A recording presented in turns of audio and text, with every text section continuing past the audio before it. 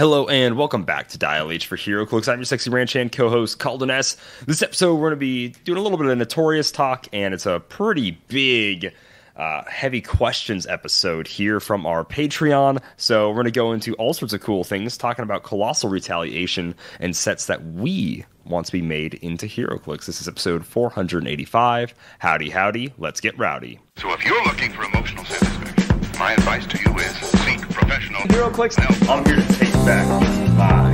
You may try, but you know how we set things here. Instant deadpan humor. Over six people think I am funny. I'm your captain. That was just you in a costume. You absolute fools. Simeon will be able to edit that out. That's cool because it's expensive. I'm gonna make Heroclix like that forever. Are you kidding? Wow, wow, wow. Dial H for Heroclix is brought to you by CoolStuffInc.com, where you can find cool stuff in stock every day, including all the latest Heroclix singles and sealed products. Make sure you check them out at CoolStuffInc.com. Use code DIAL5, that's DIAL 5, for 5% off your Cool Stuff Inc. order. And if you want to buy clicks straight from the source, you can go to shop.whizkids.com and use code DIALH10, that's DIALH 10, for 10% off your order from the WizKids shop. Not usable with like pre-orders, iconics, and certain limited edition figures. Anyways, joining me like always in the studio is Simeon Bruce. What's going on, Simeon? Yeah, and I'm going to open up the floor for a second and say, I know you noticed that new intro. So if you're a listener out there and you want to send us a message with like audio recording and potentially get your own audio into our intro, go ahead and send it. I'm not saying that's going to make it. Got to make it good. Got to be cool. It's got to be fun. It's got to be something dial-H-y.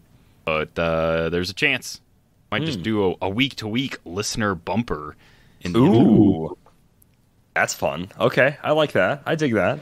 And you may have been able to tell by the different pitch, the sound of the ooh, but we are also joined by none other than Ian Eggleston, behind the scenes, behind the camera, green screen master, video editor extraordinaire. What's going on, Ian? Oh, it's going. Happy to be here as always. Perfect.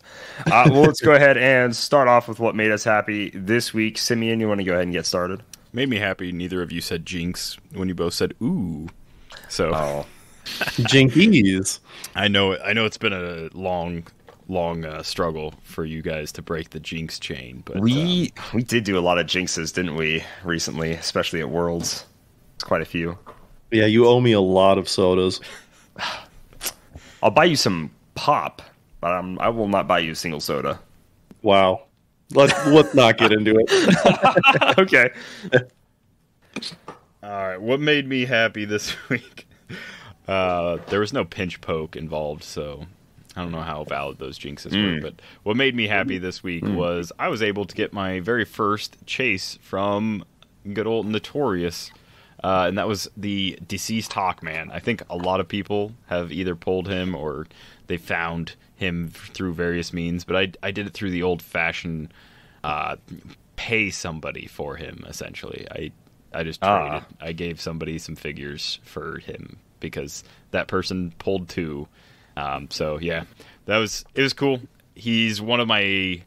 not like most wanted figures from the set, but I think he is one of the coolest looking figures from the set. And if I'm going to complete anything from the set, it's definitely going to be the deceased. I think they have the most iconic look. They're just 5 zombies, super simple team to collect as far as most like chase themes go. And yeah, I'm interested in trying to get the rest of them now. But started off good. Got Hawkman. Yeah. He's no Sky Tyrant, but he's definitely good enough to see some play occasionally.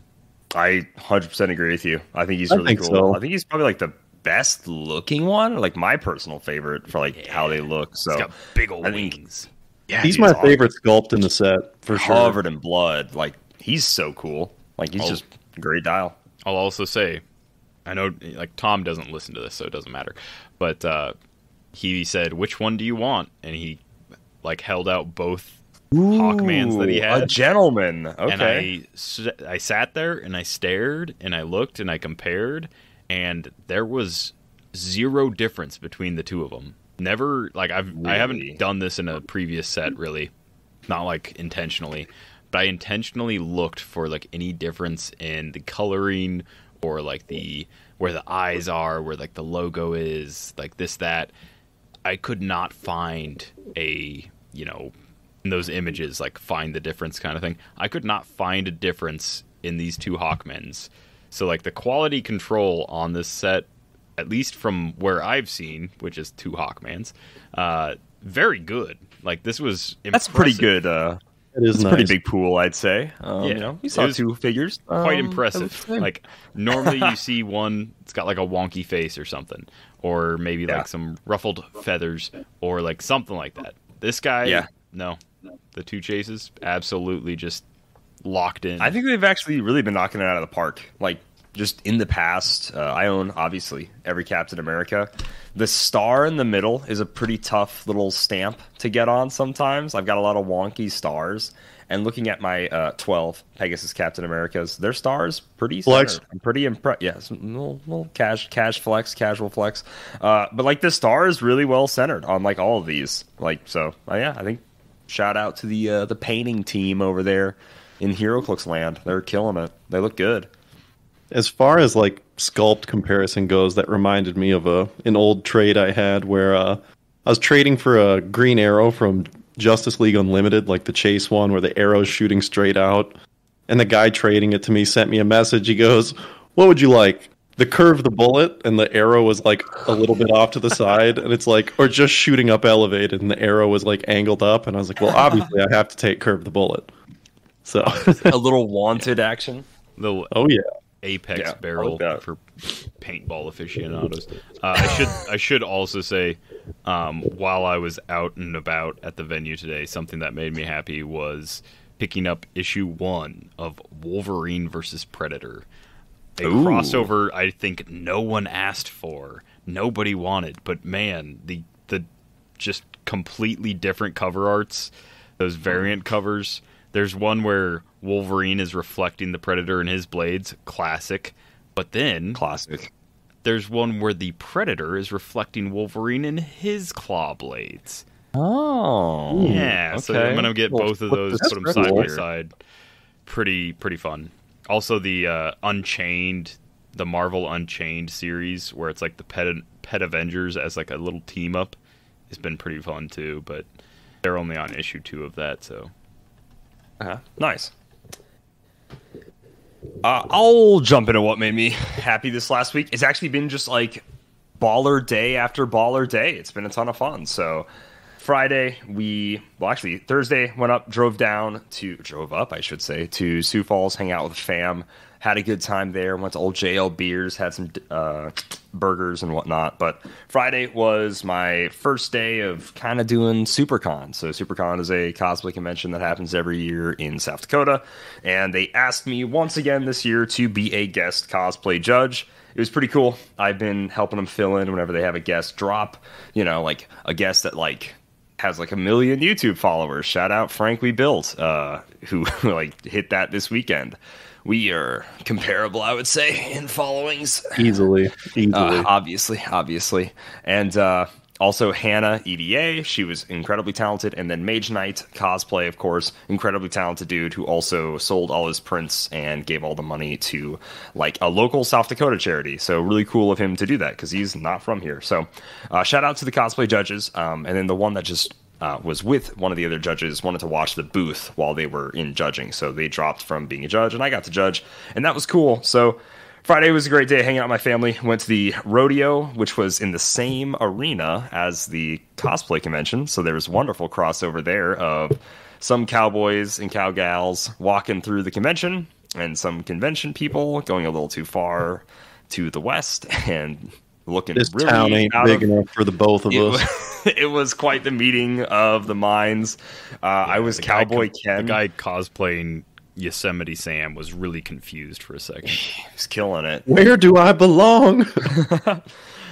So I was Cowboy Ken that day from Barbie, and it was really funny. And my dad was like, "You are going to change." I'm like, but I could go to the rodeo like this. And he was like, "And no, you're not." I'm like, "All right, easy, fair enough." So one costume change later. Friends there. Yeah. which is crazy. Actually, I ran into people I knew at both places, which was beautiful. I love South Dakota. And then Saturday was a cosplay competition. I love to see the growth of South Dakota cosplayers. I recognize a lot of them. They're getting better each year. I love seeing it. I like seeing all the first timers. That was a ton of fun.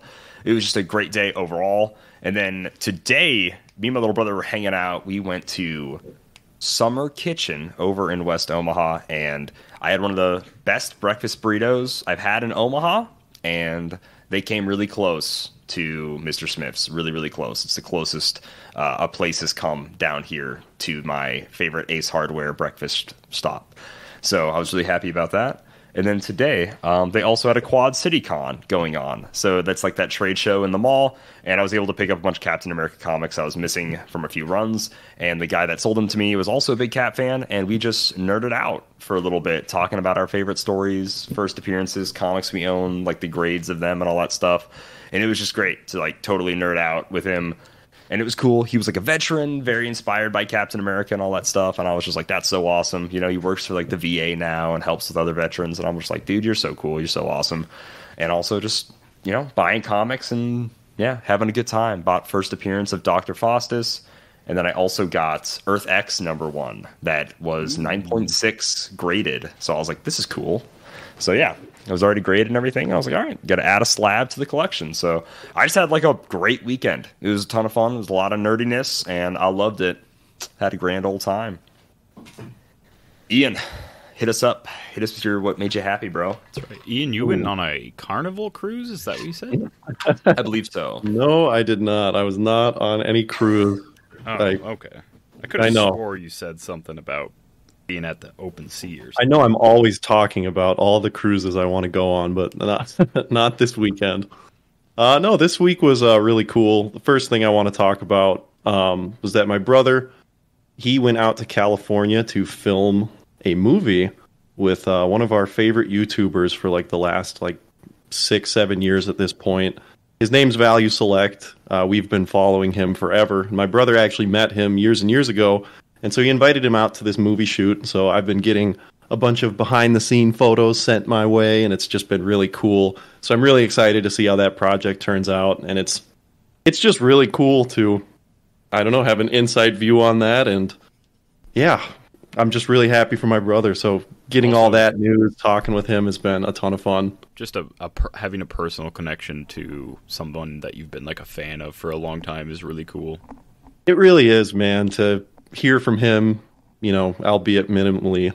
It's just it's so fun to see how much he's grown and to see the productions he's doing now. So I think it's going to be a while before this is like fully edited and put together, but I got to see like all the studio sets, all the costumes, the whole cast, everything, and then, you know, where they were staying at, and yeah, just really excited for that. The other thing that I don't know if it fits in the category of made me happy. I guess it does, but I came home from work on, it would have been like Friday night, and I was just tired, so I threw on a movie, and I came across Limitless. I was like, I haven't seen this movie in forever. Oh, wow. So I watched that. Bradley Cooper. And yeah, it's a good movie. I mean, if you haven't seen it, go watch it. It's definitely worth it. It's, you know, of the era where the movie, it's standalone, starts, it's done. Like, I miss that. We don't need every movie to have a universe. No way. I'll Really see nice. you at Limitless too, bro. We'll see. Or you mean the TV series of Limitless? Oh gosh, I guess I'm just not versed. But No, it is a standalone movie, and then like 4 years later, they made the TV series where like some guy approaches Bradley Cooper, and Bradley's like, "Here is this drug," and yeah, It actually lets you access 110% of your brain. So Limitless, I like. Lucy, I hate. I absolutely hate the trope of humans don't access 100% of their brain, and if we could, we somehow become like these transcendent like beings that can just control things with our minds. That I hate. That like Lucy was like cool up until the part where she started traveling through time with her brain. Limitless never goes that far. It's very it never does, and it's a good comparison to just like drug use and the addiction that comes with that. So it's just a fun movie. Right. Lots of good actors in it. But there's in probably like the first 30 minutes when he like first starts taking the drug, he's like helping this girl out with her paper. You know, he's doing all this stuff, making all this money, and he comes back to his apartment and he looks around and it's, you know, just super dirty, and he's like, this is no way for a man to live. And as I'm watching that, I like looked around and I saw all of our like shipping boxes out because we sent a bunch of stuff out for Worlds. We had some like product we opened. I looked around the house and I was like, am I really about to clean my house because of Limitless? And then I did. I mean, better you clean your house because of a movie than Adderall. So that's, you know, that's true. I you know, I could have found myself in a Limitless situation myself. Just like, I don't know how I'm going to pass this test. And then like a couple of bottles of Adderall later and Wikipedia, you're like, I know everything. But yeah, like, got a lot of the boxes that we had just laying around that, you know, we've been letting pile up a bit out of the way, so that felt good. But I just, I thought it was so funny. I was laughing to myself, going, I'm really doing this. All right, let's do it. So I was just watching the movie, you know, kind of picking up around the place. But yeah, it was a good week. Another thing that made me happy this week was when I came home at like 10:30 Saturday night. I was like, oh, house is really neat. Nice. Ian's using 100% of his brain. Oh, God. Yeah. Oh, no. He used 100% of his brain to make me watch Meg 2, The Trench, which I quickly dipped out after like 30 minutes. He's made $2 billion on the stock market in one day. It's never been done. Never been. Meg 2... the last note here is that movie is just not worth watching. The Meg is fine. You know, it knows what it is, but Meg 2 was just... Oh, man. It was just such a bummer. So compare Meg 2 to Sharknado 2. I think Sharknado...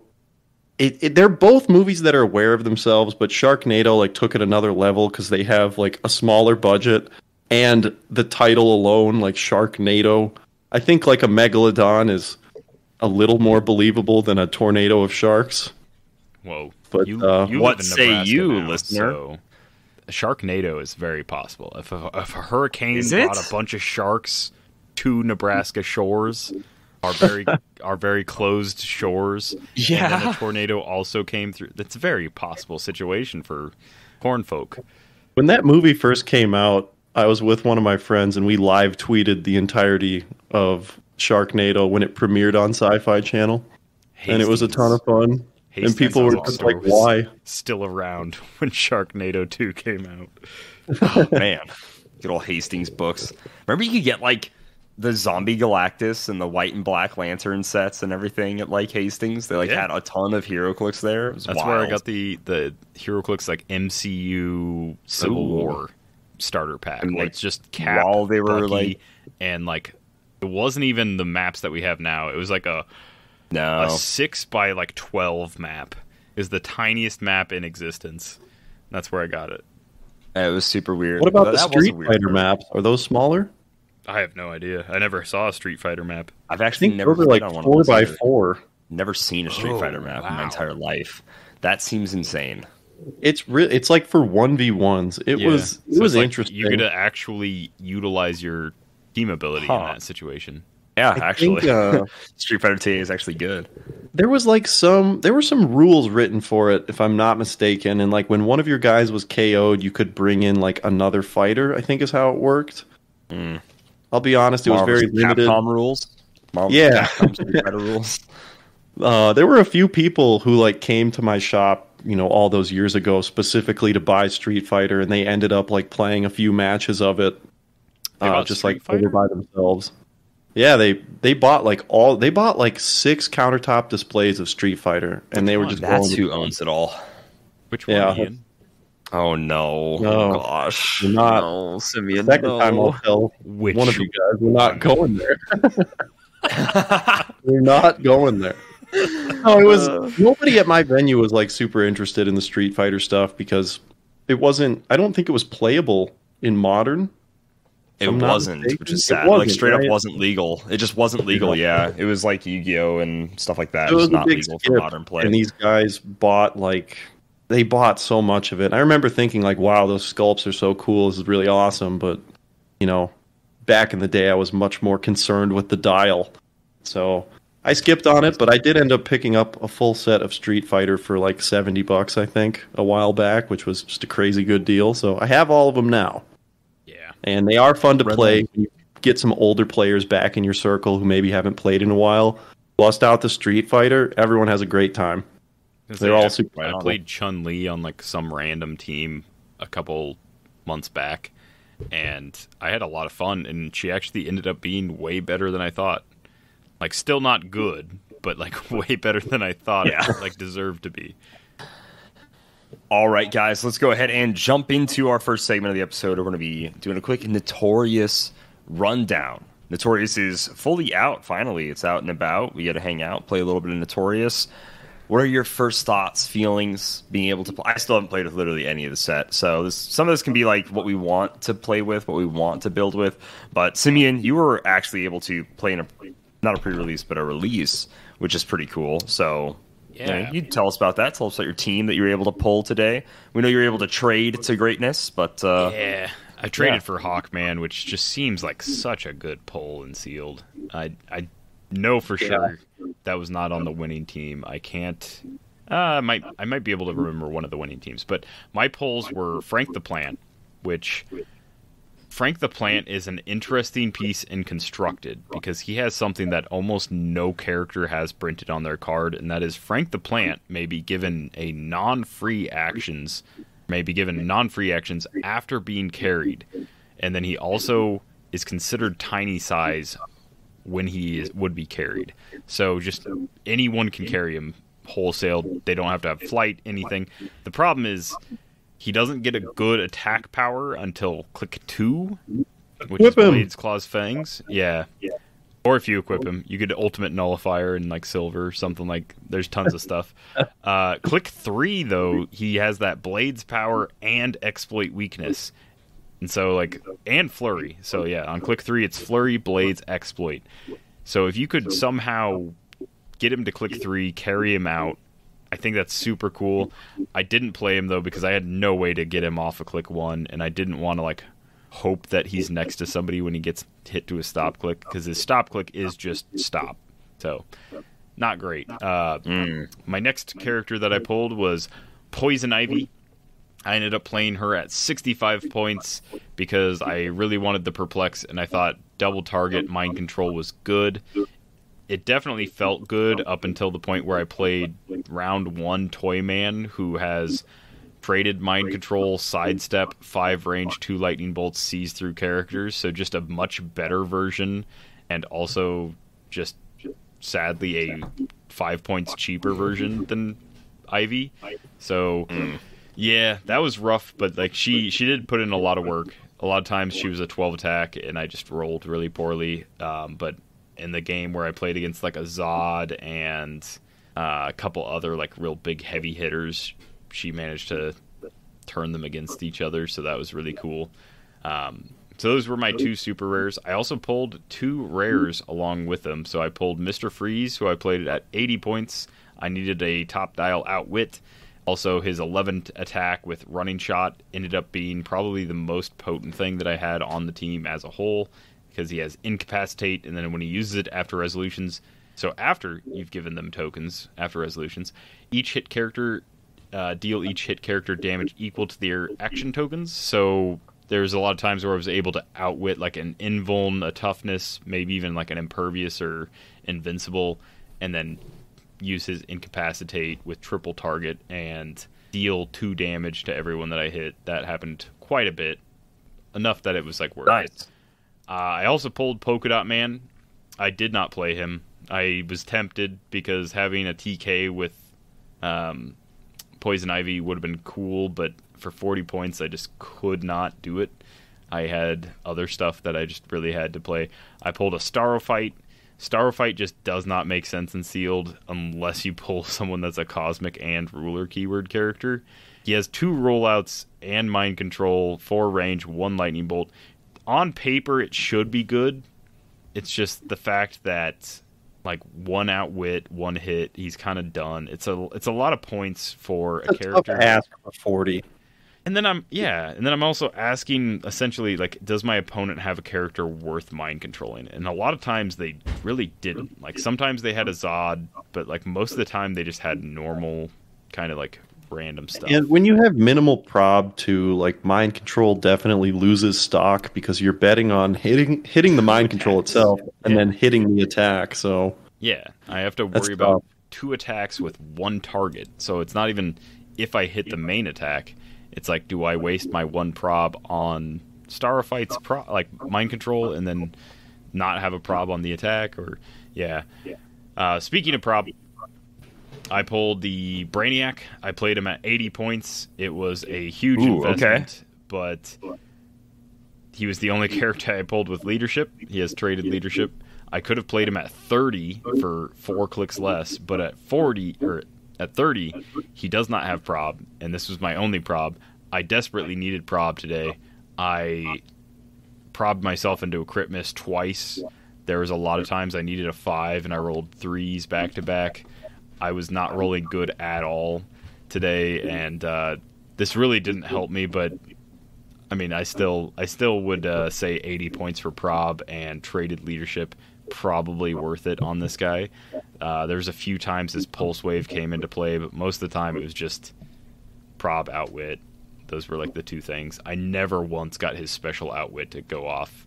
I think I went against a Zod and I managed to get his Zod to impervious, where like this outwit special would have actually worked, and then time was called. So it just was not a thing that ever happened. Next up on the team was, let's see, I had a Polar Bear sidelined. So I had the option between Polar Bear and Joker Goon. I went with Joker Goon on main force, and then Polar Bear sidelined, mostly because Polar Bear is Battle Fury, so I can't carry him up. And I also pulled Bizarro. I played Bizarro at 60 points. This is something that I just really don't understand. I had 2 different people tell me 2 different things on this. So Bizarro has the whole, when he starts the game, you may turn him to click 9. If you do, this game, turn his dial in the direction of decreasing click numbers when he is damaged, and in the direction of increasing click numbers when he is healed. If he would be turned past a starting click, KO him. So that makes me think that you just turn him to click 9 no matter what. And then it says, if he would be turned past his starting click, KO him. If played at 60 points, his starting click is 5. So for 60 points, you start on Hypersonic and then move towards click 9 normally. But no matter what, you may start him on click 9, and then if he would cross that red line, he would be KO'd. Right? That's sense. What I would have... That's interesting. I'm surprised that hasn't come up. Yeah, because it's very awkward wording, and I've also seen people play him at click 5 and turn him to click 1. Because it does say, like, start him on click 5. It's just like one of those awkward enough things. So what I did was I just played him at 60 points on click 5, and I clicked him normal down to click 9. I didn't do anything like... I wasn't going to try and turn him backwards or anything like that. But I also had people say, like, I think you have to turn him backwards if you start him on click 5. And I was like, it says you may turn him to click 9. So that would be like, no matter what, you may turn him to click 9. Yeah, I mean, it's you start him at 5 and you click down to 9. Or if you pay 60, you start him at 9 and you click him down to 5. Right. And then if you're playing him at full value... Yeah, okay, that took me a second. Never mind, it makes sense. It is an awkward wording, and it's hard to explain to people who don't have the figure or haven't looked at it like heavily. But yeah, it does seem like you could play him at 5 and click him to like 1, which could be potentially really good. No, I just played him at click 5, clicked him down to 9 each time just to avoid confusion. I was like, I can pay him at 60 and click him the normal way. There's nothing that doesn't say I can't. So that's what I'm going to do. Yeah.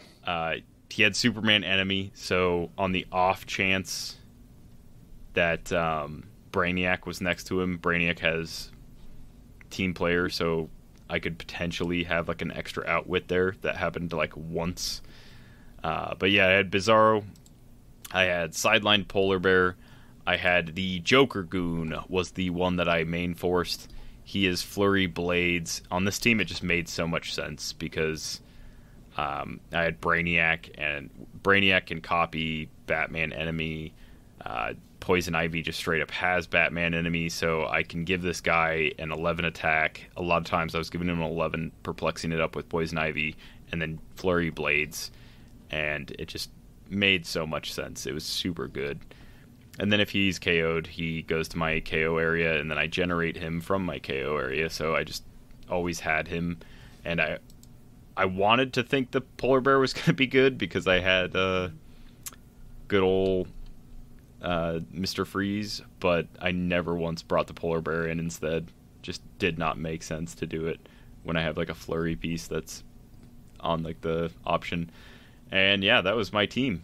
That was the whole thing. It was 15 points for a Goon. It was 80 points for Brainiac.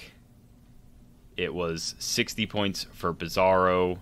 And then the last of my points came out to, 65 for Poison Ivy, who is just a much inferior, like that super rare Poison Ivy and Sealed is so inferior to the rare Poison Ivy at 80.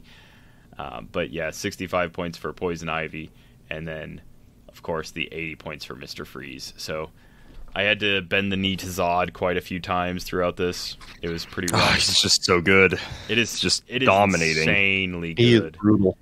It is insane, Absolutely brutal. and the amount of times that I was like a character was KO'd because of it was just nutty. I was like, I can't believe it's like like I hit you and then like I missed, but like I got a pulse wave off with my Cordian Thunderer, so I'm gonna make you kneel before Zod, and he almost always in Sealed has a +2. There's very few characters that he doesn't have a +2 against, so he's almost always getting a +2, which is enough. It's enough to like make him win most of those roles. And yeah, I don't know. I don't think Zod's great and constructed, but I think he's worth looking at for sure in Pulp, because the ability to running shot up 12 for 4, and then also give you an action token or potentially deal you one extra unavoidable, because it is one unavoidable. Like nothing gets around it. Like my Mr. Freeze's blocking terrain, it's like, oh, Zod had to break away and takes 1 pen. Well, he's got invincible, so it doesn't matter. But Zod, if he makes you kneel and you have 2 action tokens, that's 1 unavoidable. That's old school incap. Ooh, I like it. Pretty rough. Yeah. That's that was what I played today, I guess. That's what I played today. Some figures that I thought were like crazy good that I had to face. Deadshot for less points than all of my good figures. Less points than definitely Mr. Freeze. Less points than Poison Ivy. Gosh, even less points than my Brainiac for sure. So he comes in at 60 points. He's a 13 for 3, and then he has that power, range 8, sees through hindering, elevated, and characters. Deals penetrating damage, but only to target opposing characters with the target token. Pretty rough. How good did that end up being? I know we kind of talked about him having just like such a low damage value, but sounds like that ability still can just get kind of nutty. 12 for 3 with range combat expert, so he's a 13 for 3 because of range combat expert. He literally could just move up, because we were playing on the 16 by 16 map, so he could move up to like square 4 or 5, and because I also have to engage, he just like never had to move from there, or he'd like sidestep. Sure. And that range 8 was massive, but also he's just got 16.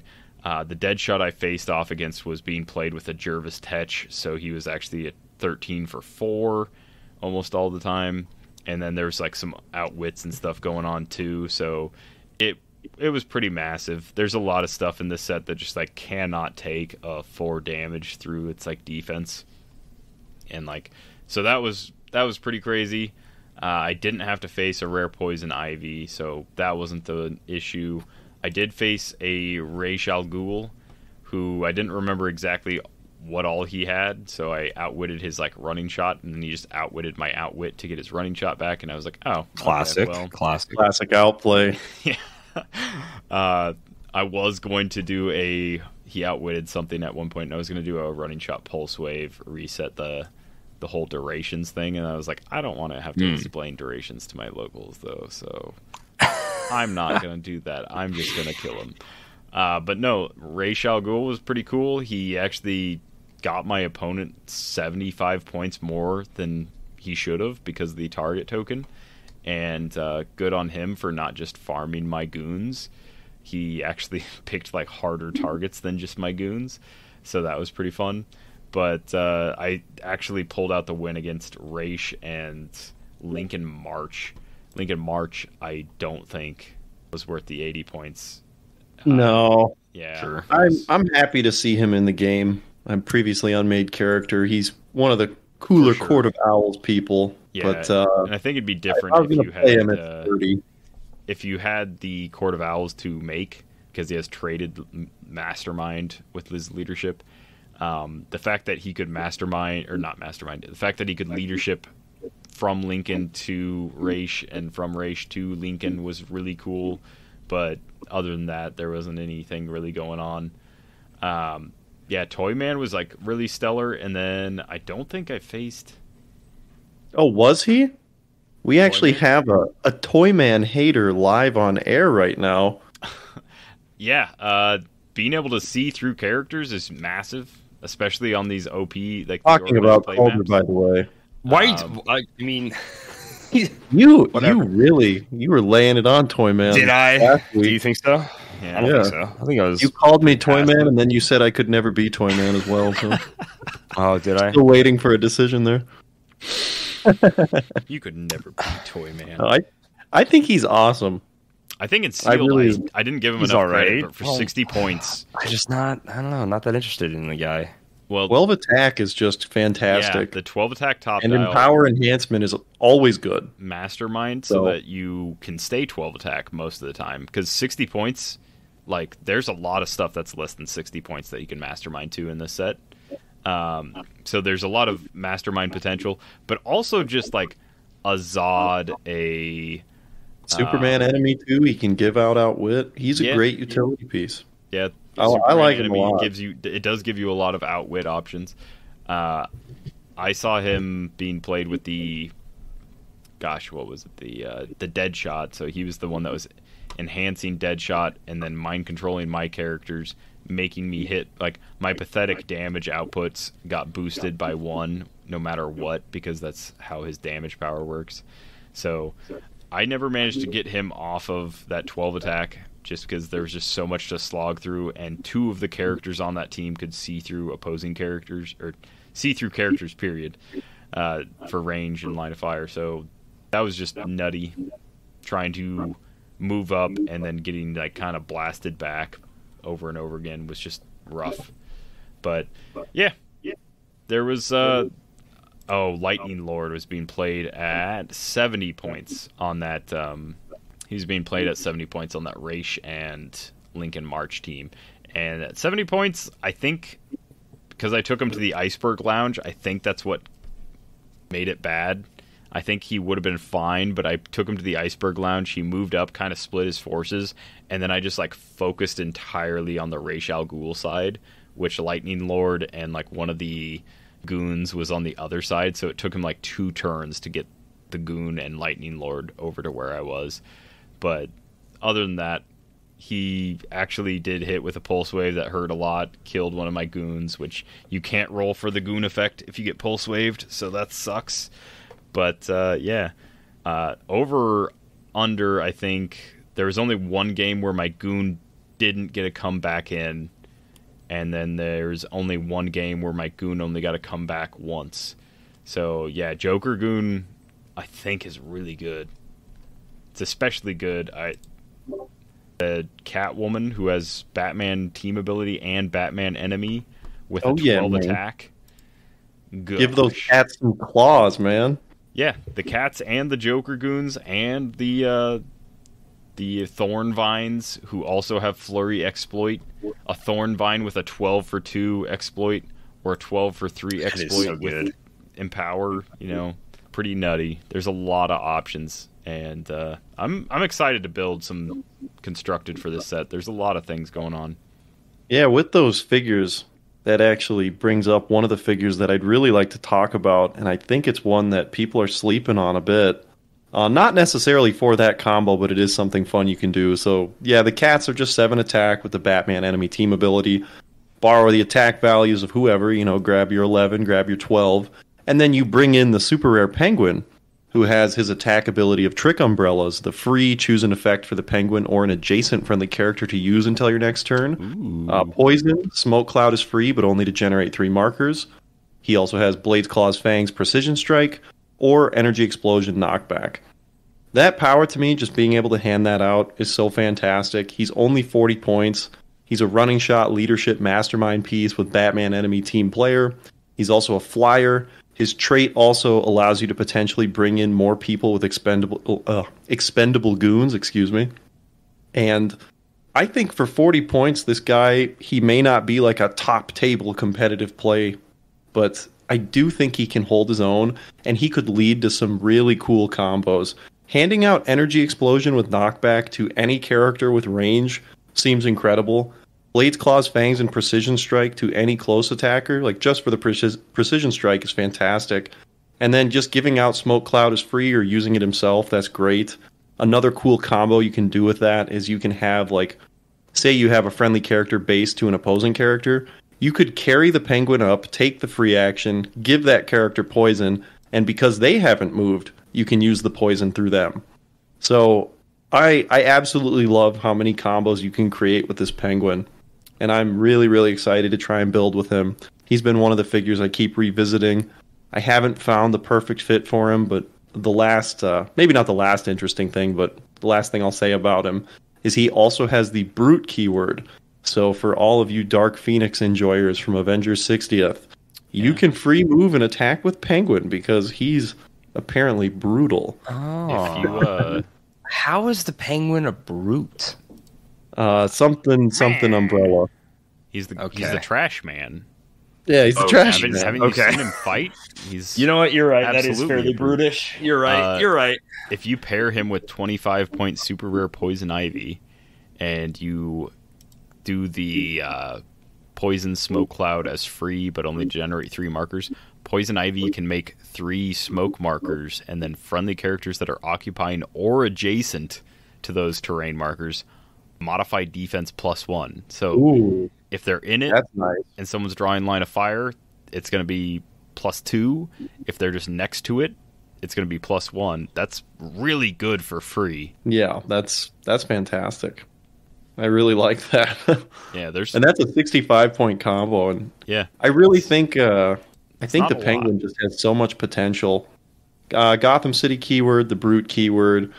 It'll be tougher to theme with him because a lot of Secret Society of Supervillains, maybe Gotham City Underworld, Injustice League, Politician, probably not. But I definitely want to experiment with him. In a way, he feels a lot like Nathaniel Richards, but better. It's not quite a 1-to-1 comparison, It's but not, I it's really it like is him. better. You don't require the object, but you get like solid Free choices. action too, and you're Yeah. potentially bringing in extra points to the game. He's a flyer just as well. I mean, he's got a lot going for him, and I haven't really heard anyone else talk about him, and I'm kind of surprised by that. So Yeah. Also, I'm going to try and make him work. At minimum, on his own, he has running shot, energy explosion with knockback. Like, even if you're not comboing him with somebody, that's what he has. Yeah, I dig it a lot. Is there a figure that you've been looking at, Calder? Yeah. Yup. No. Easily Hawkman. I really want to use and abuse his like JLA sharing Yes. ability with the Oh, JSA. I right. think that's really cool. I think it'll lead me to build my second Justice League team in my entire Heroclix career, which is really cool. So I'm excited about that. I think that'll be really fun. Kite Man, I can't wait to try out. But you've been talking a ton of stuff about Kamo, and so Yes. he's easily piqued my interest I for think doing he's all right sorts up of your stuff. alley.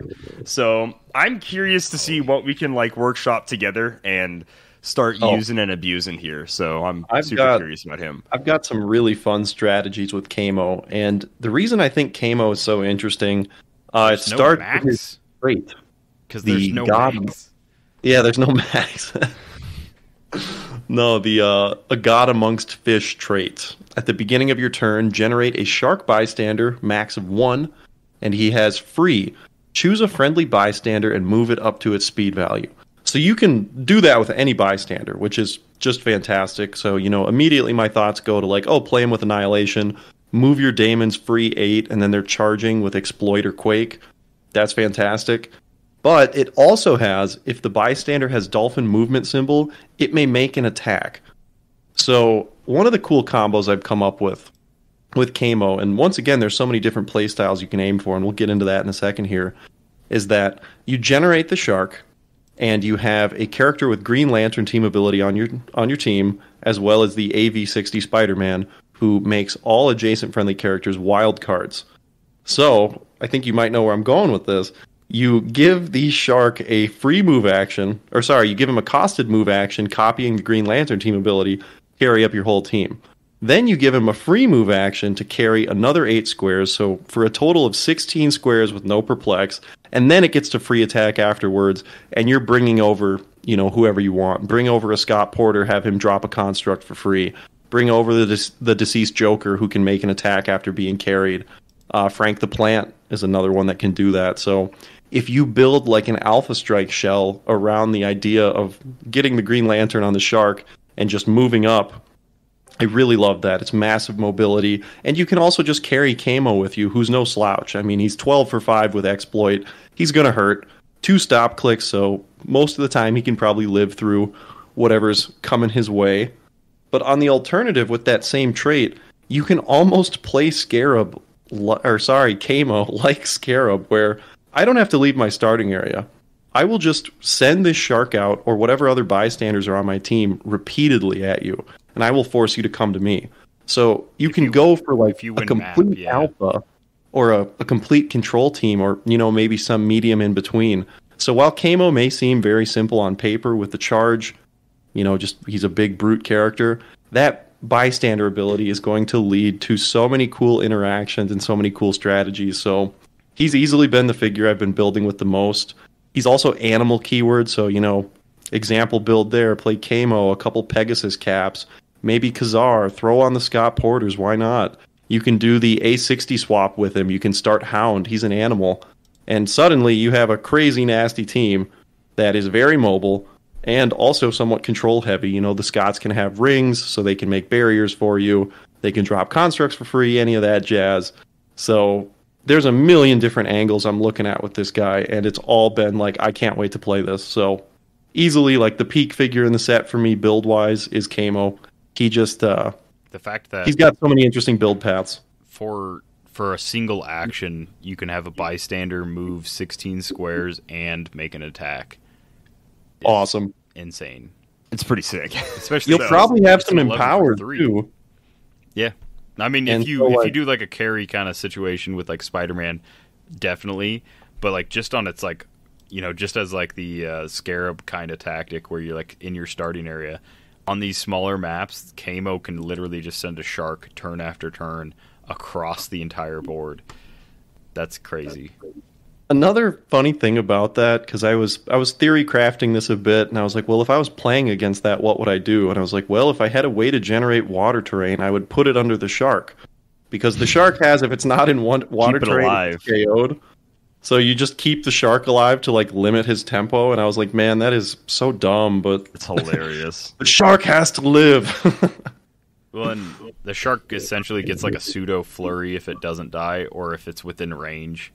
Because the free move up to its speed value. So free move 8, and if it's not next to somebody, then it can't make an attack. But if it moves and then free moves, it can make an attack.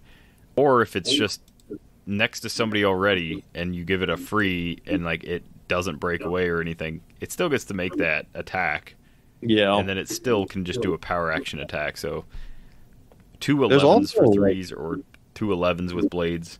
There's so many good bystanders that this combos with too. Thankfully, Rookie has rotated because that was my first thought of like, oh my gosh, you're right. this thing is That going to would be crazy. so good. Free move Rookie around. Oh, But you can play him. This is a lot of points. It's, this would be 185 points. But with the Hawkeye, your Kate Bishop can now place for free onto a higher elevation with their trait, and then move for free another 7, and then shoot you with an autonomous action. So for a total another of piece 0 that I've action, been really, really wanting to play. Like, being traveling since Gen Con, going all over the place, not being able to play weekly, all these convention exclusives, all the stuff for Notorious is just like I literally could it's play overload Heroclix right now. every single day for the next 2-3 weeks and probably not play everything I've been wanting to play. It's kind of insane. You know what? So many just so much Batman. Have you So thought many about this, Batman. Ian? Stranded Mutants have 8 Oh speed. no! Oh, Stranded Mutant Bystander generated in the opposing starting area with an autonomous action and Kamo's free action, make it back to your starting area, and then free if it's in your starting area, 4 mission points. wow. And people were That's saying so mission points awesome. weren't viable after rotation. Shame on them. Mission Shame points on are them. back. That's I think another 160 points combo, though. for Kate and Kamo. Oh, It's only easily worth 160. it. No, that's so little. I mean, put it on every team. got a ton of stuff left over to do mission points. Yeah, oh This yeah. is a lot of points too, because the Legacy APOC is 100, but he makes 4 different bystanders that are all pretty stout themselves, like moving your death an additional 7 spaces and then hypersonicking. Yeah. That seems pretty reasonable. Famine has which one is it? Pestilence has a 10 move charge with Poison Outwit. A free 10 move is that's just wild. So I'm really excited to see what people do with this. And obviously I will be trying to play him myself. I know we have a few people in our Discord who are huge fans. Yeah, we've got the Irene Adler disguises that are going to come out. We've Oh, got yeah. the Nightfall bystanders, which I don't know how many of those you really need to move around, but you've got a support with Alfred, a charge with Nightwing, prob with Oracle. Yeah. Man, is there anything really busted? I think Damon is personally, outside of the Shark itself, I think Damon's my favorite because those have no point cost associated. They have the exploit, they've got solid values, and they're also invincible. And the biggest issue I've found with playing Annihilation is a lot of the time, when you get to turn 2, turn 3, and you have a couple of these things out, your action economy really starts to suffer because it's I want to do stuff with my team, and it's I also want to get value from these bystanders.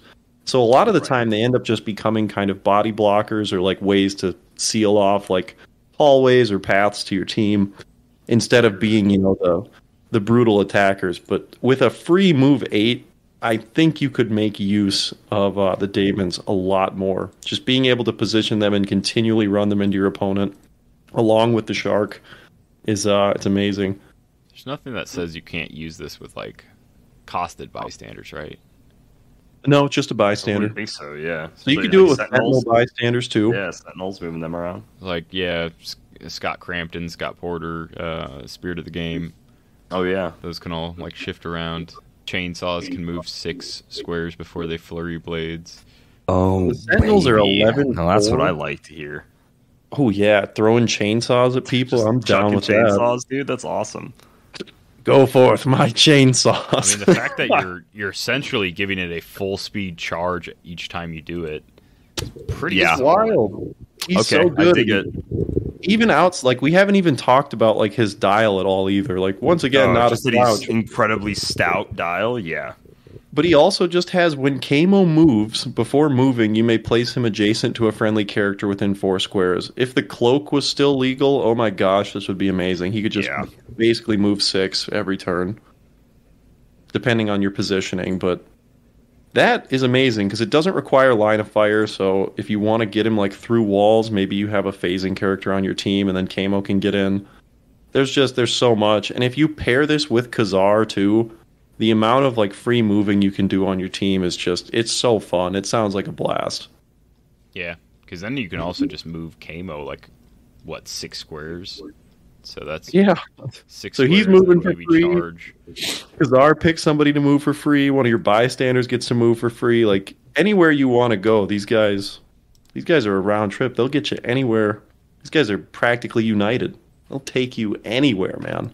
It's like a carnival cruise. Like a carnival cruise. My 'Cause they're gosh. dolphin symbol. They're always, and they're staying together on one crew, Copy and GL.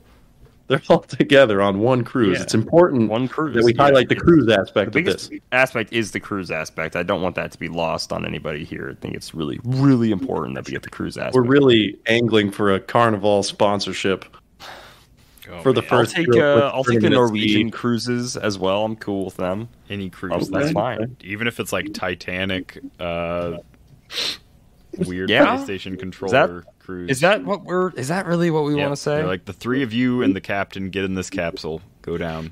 Maybe if it's on a free movement, I could get behind it. Let's see if it's worth the action. I mean, if that's what we want to say, yeah. No, Sounds like a crit miss waiting to happen, though. If I'm being honest. It's kind of like getting into charged up and then moving into the pool of lava. You're just gonna take the one damage. If that's what we want to say, yeah. Okay. Oh my god! Jeez. Fantastic. Anyway. Well, I'm also looking forward for some Kerr play, some Prince action, or Prince, gosh, Pulp action. Brains just all over the place. Following recent discussion, I think the Pulp action after Notorious is also going to be really fun. Non-competitive Pulp, I can't wait to play the Legion of Doom. I'm really excited for that. I think it's going to be a ton of fun. I think Oh, they're they're going going to to be look a blast. they're going to look so cool on the table together, you know? So I'm excited for that. Easily. I'm excited to mess around with Orange Lantern Lex. I know, you know what? That is one piece that, Simeon and I were pretty hard on in our sealed set review. And you know what? He kind of balled out. He's a hard start to the set, but retroactively, you look at it and you're like, there's a lot of team player and there's a lot of Superman enemy. And yeah, having like a ton of outwits with a leadership, Psychic Blast, one of the highest ranges in the set. Yeah. Yeah. There is a lot of value in all that outwit. There is so few cosmic energy pieces in this set And, that you can actually take away so much. The leadership and sidestep flight, like he brings a good amount of utility. Yeah, I mean, looking at this, I think we were all on the same page of kind of like, what is this? Yeah. And I mean, after listening to other people talk about him, he definitely made his mark at Team Sealed, that's for sure. Yeah. So, and we were just like, there's like not a ton of running shot pen side, but yeah, Zod is just going to make this dude into Swiss cheese. So, like, why play him? But maybe he's outwitting before they can even shoot him. I don't know. Like, there's just a lot of utility with him, and people played him very, very well. So, yeah, I'll take back. I mean, Lex is my boy. Absolutely. Bald is beautiful. Sexy Lexi. He's my man. But I just, off rip, I wasn't impressed by him. But, I was proved wrong, and I'm more than happy to be that way. So I can't wait to get one for Legion of Doom and then get another one, paint him up orange, and he's my Orange Lantern Herald Lex. So that'll be cool.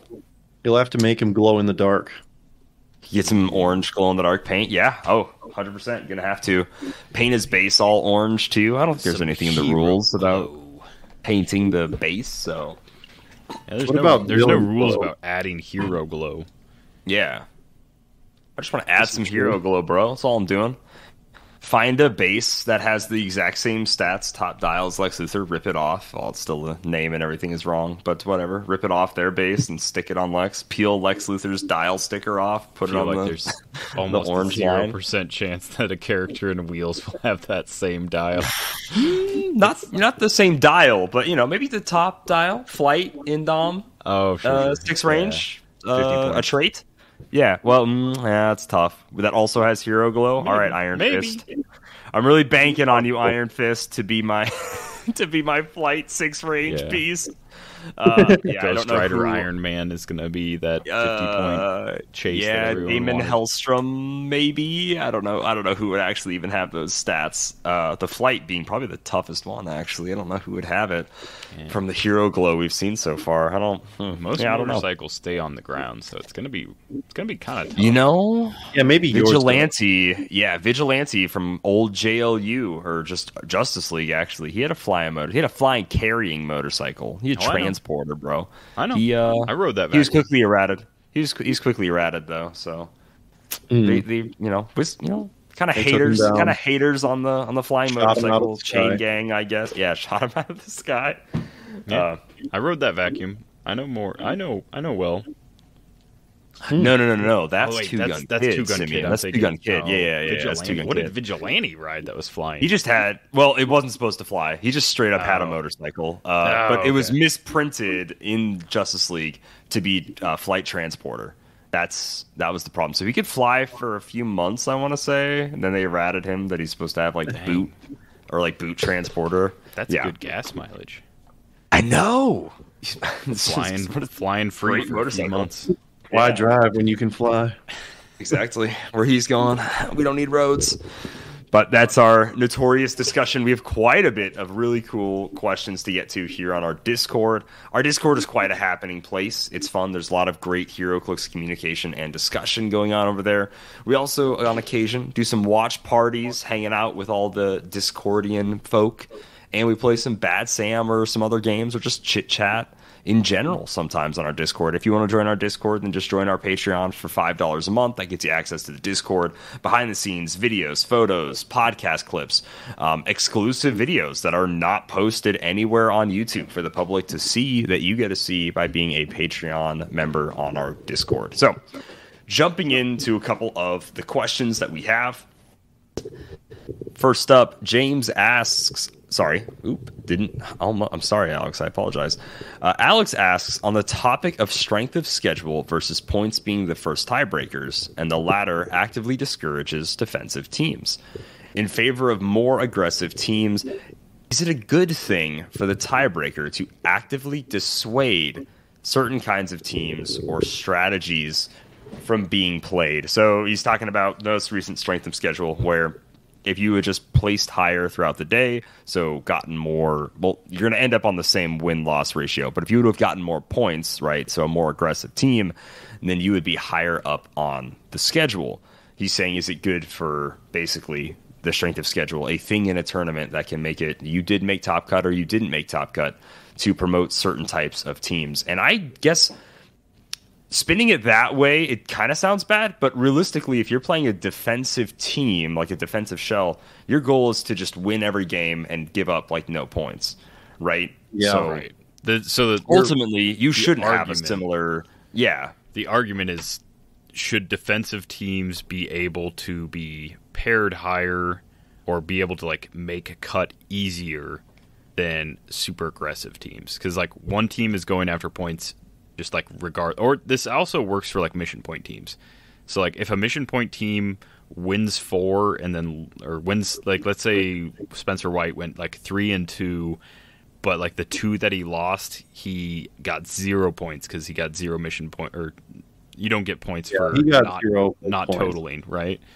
If you don't get mission points at 20, then you get no points.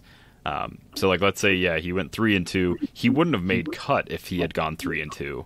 So strength of schedule would potentially put him in a higher position than points, because it's not counting points, it's counting like the harder opponents that you played. And since he won his first 3 matches and then lost in this scenario his last 2 matches, he still would have made cut because he would have been going against really hard opponents those last 2 matches. Right. I don't know, because I'm going to say I want to actively discourage really defensive teams. Teams where like your whole objective is to like score small, barrier up. I don't want that to be a HeroClix thing. I don't even think WizKids wants that to be a HeroClix thing. That's why maps are smaller. Yeah. Super not cool way to play the game. Turns out if it's a 2-player game, you should kind of interact with the other player a little bit more than sniping some points and then chilling out. Would it be more fair? Probably, but like in my heart of hearts, I don't care. I think that you should have to engage, and for me that means actually attacking, actually scoring. And if you don't build a team that can do that, then I think that you have to overcome the hurdles that comes with that. And like, if you look at this, so like an aggressive team, if we're going like match to match, like you win a match by scoring more points. A defensive team is looking at that kind of inversely, where it's like, I'm looking to give up less points. So if like points being a tiebreaker ahead of strength of schedule to me makes absolute sense. Not even for just like what you guys mentioned with like fun, but yeah, I mean like absolutely you should be engaging your team, but it's like you're also essentially playing like an alternate win condition. You are not looking for points, you're looking for wins, which is above points. So Right. Yeah. in my mind, it's you're playing like a completely different style. Yes, aggressive teams will score more points throughout the day and be ranked higher, but they should be because in my mind that says they accomplished more. If you are giving up points and losing with your defensive shell, like there's your loss. You did not do anything in that game to like, get your objective win, right? So to me, I think it's perfectly fine that points are a tiebreaker above strength of schedule because these people are essentially playing alternate win cons, and they're failing to do so when they lose. Obviously, like a loss is always considered like a failure in like the sense of speaking objectively on this, but it's that's what the team is looking to do. So that going into it, and that you have to play with like perfect positioning, a lot more finesse. And if people had a problem with this, like I don't know. I don't really see the issue because you understand what you're going into with this. You know that, you could be ranked lower if you drop a key match. So that's just the nature of defensive shells. I'm not going to use the argument of like it always has been, so it should stay that way. But to me, it makes sense. Like if you fail to win a game, like your team failed to perform, similar in a sense where it's like, oh, I might have lost the match, but I still did what my team was supposed to with an aggressive style team. Hopefully that made sense. Heroclix is I would also say so. different from a lot of collectible games where there are victory points constantly being scored or added to one side or the other. And to go along with your alternate win conditions, the primary way to win a Heroclix map is for your opponent to have no active pieces on the field. For them to like no longer have any pieces that belong to them on the field. You win when that happens. So if they underbuild and they play a 100-point team and you kill like the two 50-point figures, you have won. You only get 100 points for that, but you have won.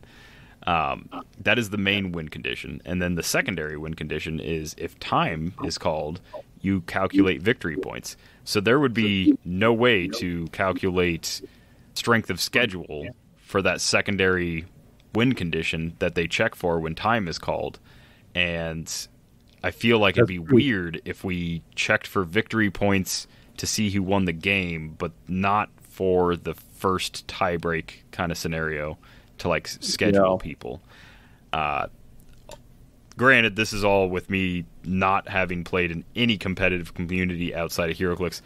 All I can say is I know most like trading card games and stuff don't have a point system. They have either win or loss, which in that situation, strength of schedule makes a lot of sense. But in Heroclix, we have victory points, so I don't know. I don't really care which way it goes, but I will say, to me, it just makes way more sense with victory points because that's how I've been doing it for 8 years or whatever it's at now. Well, it's the primary objective of the game. Yeah. And so that being the primary tiebreaker, that makes sense in my mind. Yeah, unless they come out with like a situation where it's like, I don't know, play harder opponents, like with mission. I don't know how they would like, come out with like an alternate victory point thing. But unless they make mission points give you victory points, but even then that would just make it easier for me to make this argument. So yeah, sure. Well, you also have like a reverse issue with this too, because like mission points, it's 0 or 300. So in a way, you're seeing like, the effects of strength of schedule somewhat in mission points because you're either getting like essentially a full wipe or you're getting nothing for the most part because your teams aren't killing anything. So in a way, like if you play these alternate win conditions like mission points, you kind of do get screwed in a way because you will be placed higher. Like you will go against better opponents because you'll always get 300 if you're winning. That's another thing. That's also you'll go against more aggressive opponents. The better you do with a mission point team because the better you do, the more you'll get paired with somebody who tabled their opponent through the normal means. Over and over and over. Yeah. It's like, so like my team moves up and like KOs everything by turn 4.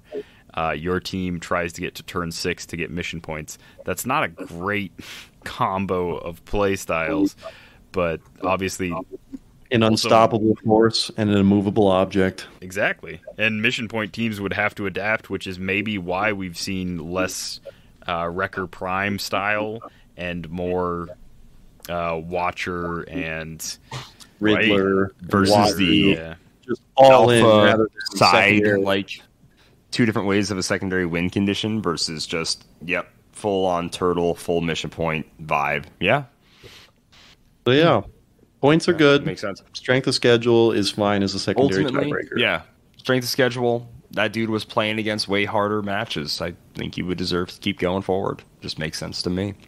Yeah. Next up, James asks, Kalder looks giant in the Notorious unboxing thumbnail. He also looks big in the video. If Luke, Ian, Kalder, and Simeon were colossal figures, what would your retail abilities, flavor text, and what would be their following effect? I actually wrote out a few here. We also got to shout out Bill for making a hilarious amount of retail abilities that I really like. So the ones that I made really quickly were, let's find them. So Simeon's is going to be Wanda Simeon, which is commons. There's no commons here. So normal retail, place him such that he can make an attack that targeted Simeon Bruce or Wanda Simeon or a friendly character that damaged a friendly character since your last turn. And then it's just he makes a close attack, but after actions resolve, KO all characters that have white tabs or common rarity. Yes, So he just I love murders them that. all. Beautiful. For That's Ian, great. I gave him who's ready to click it up. Oh, why? Oh. So he has, again, normal retail, place him such that he can make a close attack against a character that blah, blah, blah, blah, blah. But then his after resolutions, he has the death effect from Undead, where you click each hit character 1 damage. And if that didn't kill them, then you just heal them back up 1. But if it does kill them, you KO them. So he just gets to click a couple more times for him who's ready to click it up. Luke gets turn you into a bystander. This is the only one that's a power action because it's kind of even slightly more insane than Simeon's killing all commons. It's retail, and then it's only characters within 1. He targets all characters that are within 1. They are dealt 0 damage, but the next damage that they take KOs them. So their next click is replaced with a KO click, turning them into bystanders. They are now all have 1 click left. My goodness, Which is actually insane. And then so good though. For mine, I gave myself come down here and fight me. This is a reference to the Spider Luke, and so I can attack characters when I attack characters on a higher elevation, I get to place them next to me, and then after resolutions, I get to knock them back. So if I am on a lower elevation, I take them off the ledge, and then I get to flick them back into the ledge against the steel cage, you would say. So those are the effects that I gave all of us. Yeah, man, Spider Luke had that brutal flying elbow on you though. That is true, yeah. That wasn't flying, that was falling with style. Excuse me. Yeah. To quote a Toy Story movie. I really liked the one that's good old Billiam made for me, where it was Sure. I was harnessed off, really harnessed off like I am at work, and just flying around. No, for Ian, I was thinking more along the lines of something that's like not the behind the scenes trait, but it would be something where it's like special effects, like it is. So he gets placed, and then it's like master of special effects, and he just has all attack powers for that attack. Oh wow! Which I don't know how that works out on paper. I didn't look to see, but like obviously there'd be like pulse wave, and then also energy explosion, also quake, and so it's like, what is the damage actually getting locked at? Well, like let's just make it 2 to be like safe, but it's also just shutting off all powers within 4, which is pretty solid. I'm just a retaliating Scarlet Witch. Yeah. All right, I'll take it. I like that one. Yeah, I was going more like meta, like we're inserting ourselves from like the above game board to like the actual board kind of situation. Okay.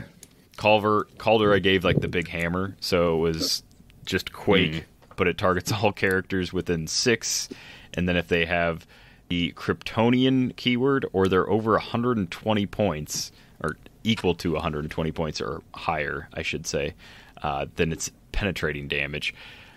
Okay, I like that. I think that's what Miss Marvel was at originally. I can't remember, but I don't remember. I assume it was 120. I don't remember. And then Luke, I didn't really have anything come to mind, so I just thought it would be like the opposite of a retaliation. Since he's Canadian, we'd go the nice route, and he'd do some old like Timmy Hortons kind of action, and he would target an opposing character, but then heal all friendly characters within 5 or something like that. Like one click. Okay, yeah. And that's also something I don't... Have we seen that? Is there a retail that heals? I don't know. It seems like it'd be interesting if that happened. I dig it. On my end of things, for myself, I really liked the one Bill made, which he named Putting You on a Poster. So that would allow me to, do the whole thing, place, whatever. And then it's, if Ian isn't holding an object, generate a light object and have Ian hold it. Place Ian such that he can make a close attack targeting the chosen character, then do so. If Ian is already holding an object, this is free instead. So it's like a basketball. For this attack, Ian modifies his attack positively in an equal amount to the amount the object modifies his damage. So yeah, just dunking on somebody. I dig that. That's a lot of fun. For Kalder, I went with one called Steak and Shake. Oh, So that would allow him to Blades, Claws, Fangs, a steak, and if he hits that attack, he would get to Quake as free afterwards. Shake. Also, your opponent can no longer take more than one action token after being hit for the rest of the game. And then for Simeon, I wasn't sure how to word this one, so I'll just give you the idea of it. Obviously had to do something in relation to my bones or metal. So I thought it'd be funny if Simeon's was similar to the pin tank, where he could place on you. He just falls on you and it's super heavy metal. No. If you play Smash Bros, similar to Bowser's down B, where he just boom, crushes them. And so some free damage there. Or and then Luigi's his victory dance, where he just falls. Oh yeah, just ings him, boom.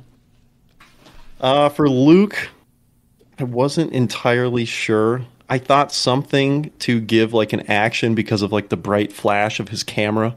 I thought that would be fitting, but I don't even want to pitch anything else because the turning people into bystanders is just hilarious. That wins. I agree. Yeah, transferring.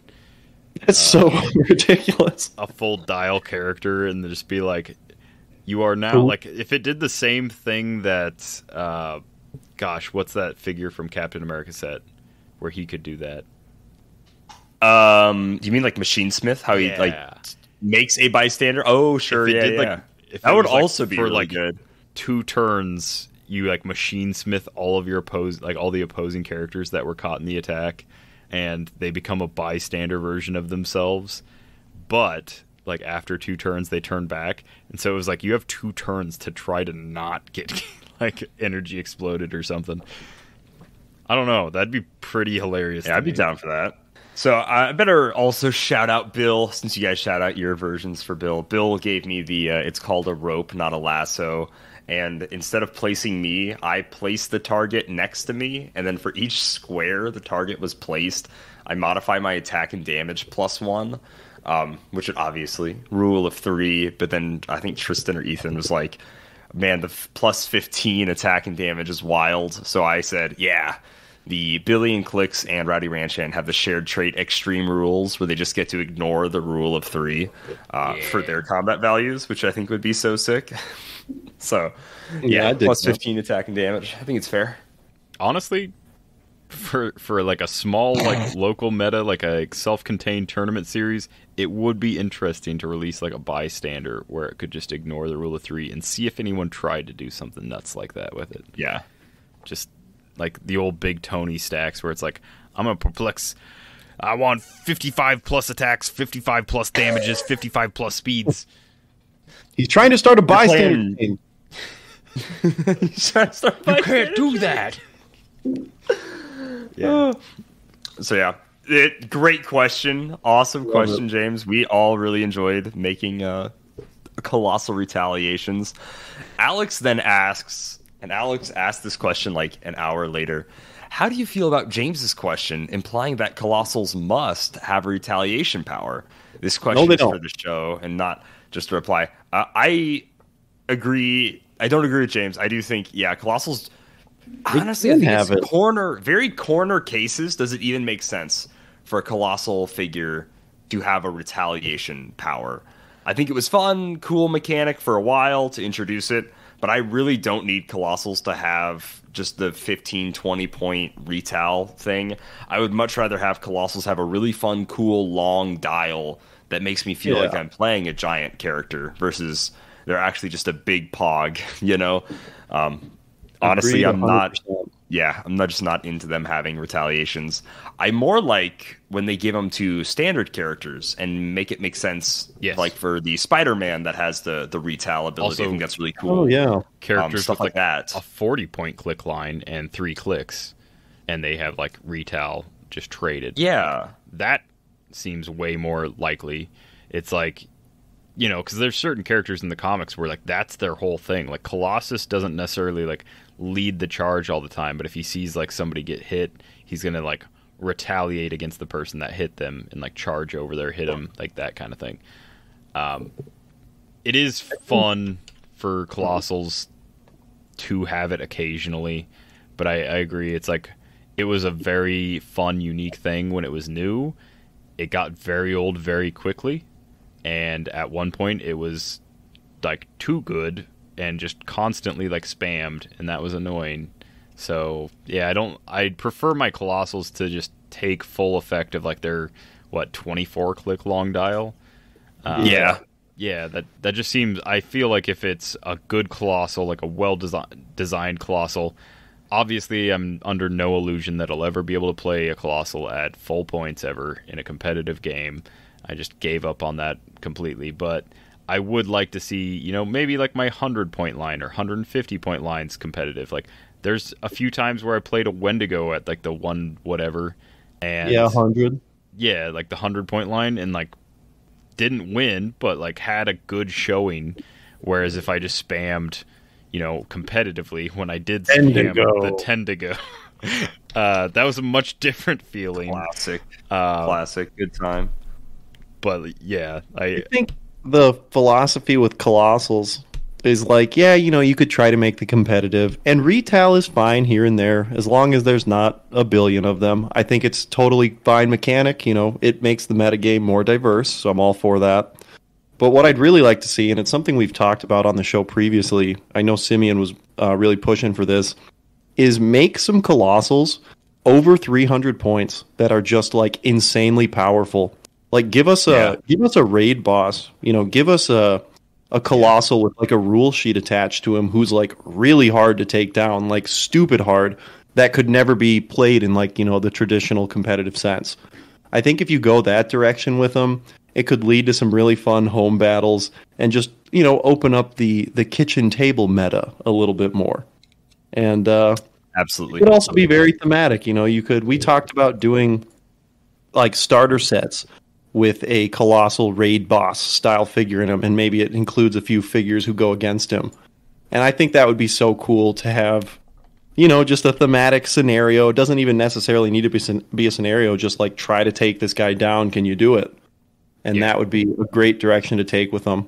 So it's really fun idea, and I do hope that in the future when we get more 2x2s, we get more stuff like that. But at the end of the day, that's just our philosophy. You know, excellent. 10 out of 10. Trademark Dial H 2023 philosophy. Lock it in. I can't remember how that song goes. Problem free philosophy. That's our problem free philosophy. Brimstone Magog. All right. The Maggot asks, if Ian had a colossal, would it be a giraffe? Spelt wrong. And it would come in a normal box, or would he come in like one of those massive boxes that Galactus came in? I like the idea that if Ian was a colossal, it's not just a big version of Ian, but he also just has a massive neck. Yeah, I'm not in for love some with it. reason is on all fours, and then his neck's just Ooh, 10 times Why? longer than necessary. that is haunting to imagine. I do not like it. When I picture myself as a colossal, the first thing that comes to mind, very obviously, is me piloting a massive mecha Dracula. But I digress there. Okay. I think really, if I were to be a colossal, I'm angling for the 3x6 here, and I'm thinking a Batcave style of the Dial H layer. Like, so I'm sitting at the computers. I have like 50 billion monitors because duh. And then you'd be able to place Kalder and Simeon on the Dial H layer as well. Okay, That'd be cool. A little like spot with like the green screen. Yeah, like you have the studio whole setup. almost. I think that'd be That'd really pretty fun. Yeah, And Yeah, then I like that actually a lot. yeah, so I don't know if I really work out as a colossal. Big shock there. So have you guys seen the image of the Mantar, where it's like a centaur, but instead of a horse body, it's a man body, and then instead of a man for like the torso, it's a man. So it's just a man with a man coming out of his neck. Yeah, it's very. That's what I was odd. picturing. Okay, yeah. Gosh. Not because it was Ian, but because he said, "Would it be a giraffe?" Giraffe. Okay. And then obviously it has to come in a massive box. It can't come in a normal box. How are you going to fit a Right, colossal of course. in a normal box? I guess. Yeah. Yeah. At what least are a you, master Don? mold side box. Like, I guess he could if be not, picturing the you as like Galactus a box. single base colossal, but yeah. Okay, what about this? We take the master mold approach. I am a giraffe, but there's like debris or like maybe some tree tops, and all it is my neck and my head. Just the neck. Ugh, it's so creepy. It's just like the tiny trees and then this big No. long Just Ian a neck. big I long don't- neck I and a don't head. like Now that is Ugh. that is There you your go. face on a sculpt. That is really good. There you go, the maggot, just for you. We've got to win the That's so Heroclix creepy. for Huntington's sculpt swap thing next year, so we can do Oh that. gosh. We want a They swappable just say no. sculpt We're not that is a sculpting that. 2x2 where I can pull one of the palm trees off of Krakoa and put Ian's long neck head thing attached. I mean, all for it. there are the 2x2 Sentinels that are swappable dials, and the what's his face, Supreme Intelligence. So I mean, 2x2 switch clicks, they do yeah. exist. So Supreme that's Intelligence Ian does for come you. off that base. Yep. Yeah, I'd say I'm pretty supremely intelligent. I think it could Oh, work. yikes. Next up, Mr. Halverson asks, what figure do you think should be Colossal that isn't? What Colossal character would you want to see in a new set? This is pretty I've got tough. a We have a few. lot of Colossal talk going on. What was that? I said I've got a few. You got a few? Why don't you start us off then? Sure. So I really like what they did with Chthon in the wheel set, the sculpt that we got to see, and he does have the colossal damage symbol. But that made me think, like, man, what would this guy look like as a 2x2 or even like a 3x6? Like, imagine that same sculpt, but, amp it up like times 10 size-wise. And I was like, that would be really, really cool. Or any of like the Elder or the Eldritch gods, however you say that, Eldritch, like the Eldritch. Cthulhu. Yeah. Eldritch, thank you. Yeah. I think those would be fun. My absolute dream, this isn't necessarily a figure that like should be colossal, but could be a Green Lantern, either a Kyle Rayner like in his mech, or just in a car, a plane, whatever you want to do, just a big construct, and they're piloting it, similar to the Sinestro, but Green Lantern. Yeah. And my final This is- answer for it is a giant Apache chief, because come on. Oh, yeah. Yeah, right? And Nuckchuck, big man. The one I like it. He also has like some sort of trait that allows him to come in if the single-based Apache Chief gets like 5 big man tokens. Oh, that'd be so awesome. Oh, yeah. Little Gotta promotion have that. mechanic. Yeah, I agree with you, Ian. I've talked many, many times about how bad I want 2x2 lanterns that are inside vehicles. So, like a Hal Jordan Colossal in his fighter jet, or just normal jet, whatever he did, I don't remember. Guy Gardner in either like a Mustang or a monster truck would be sick. And then I think like a Johnson. You already said like Rainer in his like mech. That's pretty classic. That looks good. And then I would say like Jon Stewart in like a crane or something. That's like very detailed because he's like a construction like dude. So I think all that would be really cool. I would also like to see the Earth X absorbing man when he absorbs like New York City or DC. I kind of forget which like city it is, but he just absorbs the entire city and he becomes just massive. I would love to see that. I think the version we got as the Prime is incredible, and I really like his thematicness, but I would also just love to see a huge Colossal of it, because that would just be so sick. Like, that'd be awesome. So I like when we that. get our Paradise X set, our second Earth X set, I expect to see him in it, in a big booster style set. Yeah. I'd like to see more like effects that get like a 2x2 treatment, not necessarily a Colossal, but like Red Tornado or the Flash or Quicksilver when they do their, well, obviously I just referenced 3 tornado kind And of no effects. shark. No sharks. Wow. No, not a single shark in this What? this Sharknado. It would have Or, like- some form of like free place and free attack for bystanders with the dolphin, but no, Ooh. like That'd be so good. I do think utilizing 2x2s, because we saw like standard size 2x2s, but they had a really big sculpt, and I think just utilizing it for like a huge effect. So like even if it's just Iron Man or like Cyclops or like someone with like some sort of laser blast kind of thing, and you just make it 10 times larger than it normally would be, and you give them like psychic blast, but it's really good, like Massive, like yeah, a just Thor like- with just a ton of lightning or something. yeah, That'd be Thor that just absolutely That, lights people up, something like that.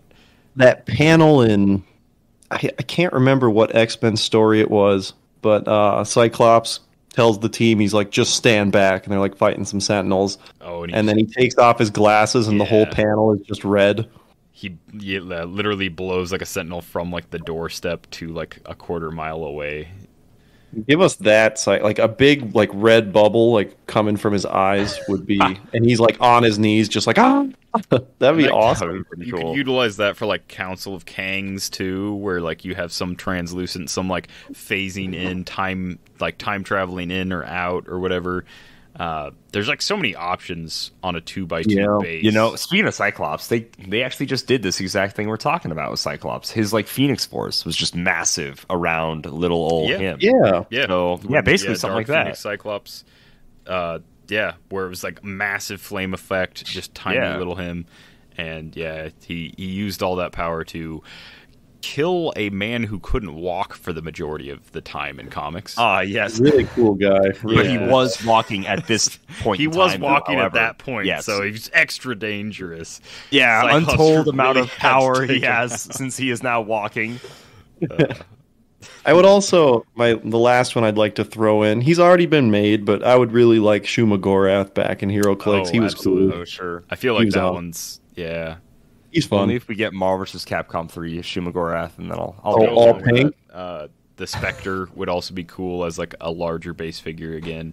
We technically Yeah. got like a quote unquote giant in War of Light, and then we got like the whatever the The Crisis JSA one one as was, well. and Joker's Wild, but getting a really big, really dangerous one again would be cool.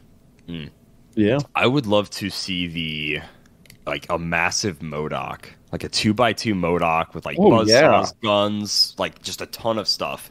He's always on the 1x1 base, and he looks huge on that. But let's get like a MODOK that just has a ton of gadgets and death machines coming Like, out of him. yeah, where he's Yeah. like pushed to his limit the and he hits the branching button. Kind of out like of how it. like All this weapons like out. Mojo. The last couple of Mojos have been like really big on 2x2s. Like let's do that with MODOK. That'd be sick. And he can have a big, Well, for that, laser yeah. coming out of his big old head. That'd be fun. Dang. Nah, I wish that existed. The Maggot then goes on to ask a lot of questions in this. Let me see. His last question was at 11:55 a.m. This one at 1 p.m. the next day. Just asking questions like crazy. For Ian and Calder, please explain in a 500 to 1,200 word essay MLA format why do you dislike Miss Marvel? I'm not going to do that. I'll Maggot. take the reins here. You're gonna Okay. I'm gonna count the words, Ian. If you don't hit Okay. 500, No, I already submitted my essay to him. It was okay. 10 minutes after he answered the question. It was just Miss Marvel written 600 times, which fits the 1200 cap. It was perfect. No. Nice. No, with Miss Marvel, I mean, costumes are that's the biggest thing for a hero. Obviously, you got to have a cool costume, and Miss Marvel's costume, I've just never. I don't know. I don't really like it. Her powers are also just kind of wonky.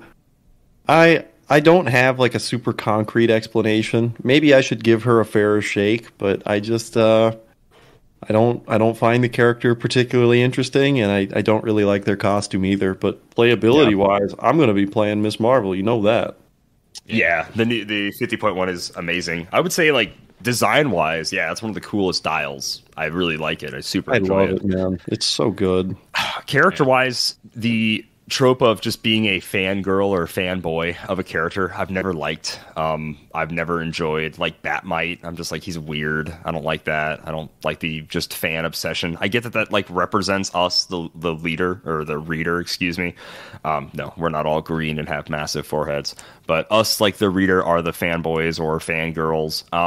But they're not, even though like that should be relatable, Miss Marvel is like just 0% relatable. She's very annoying.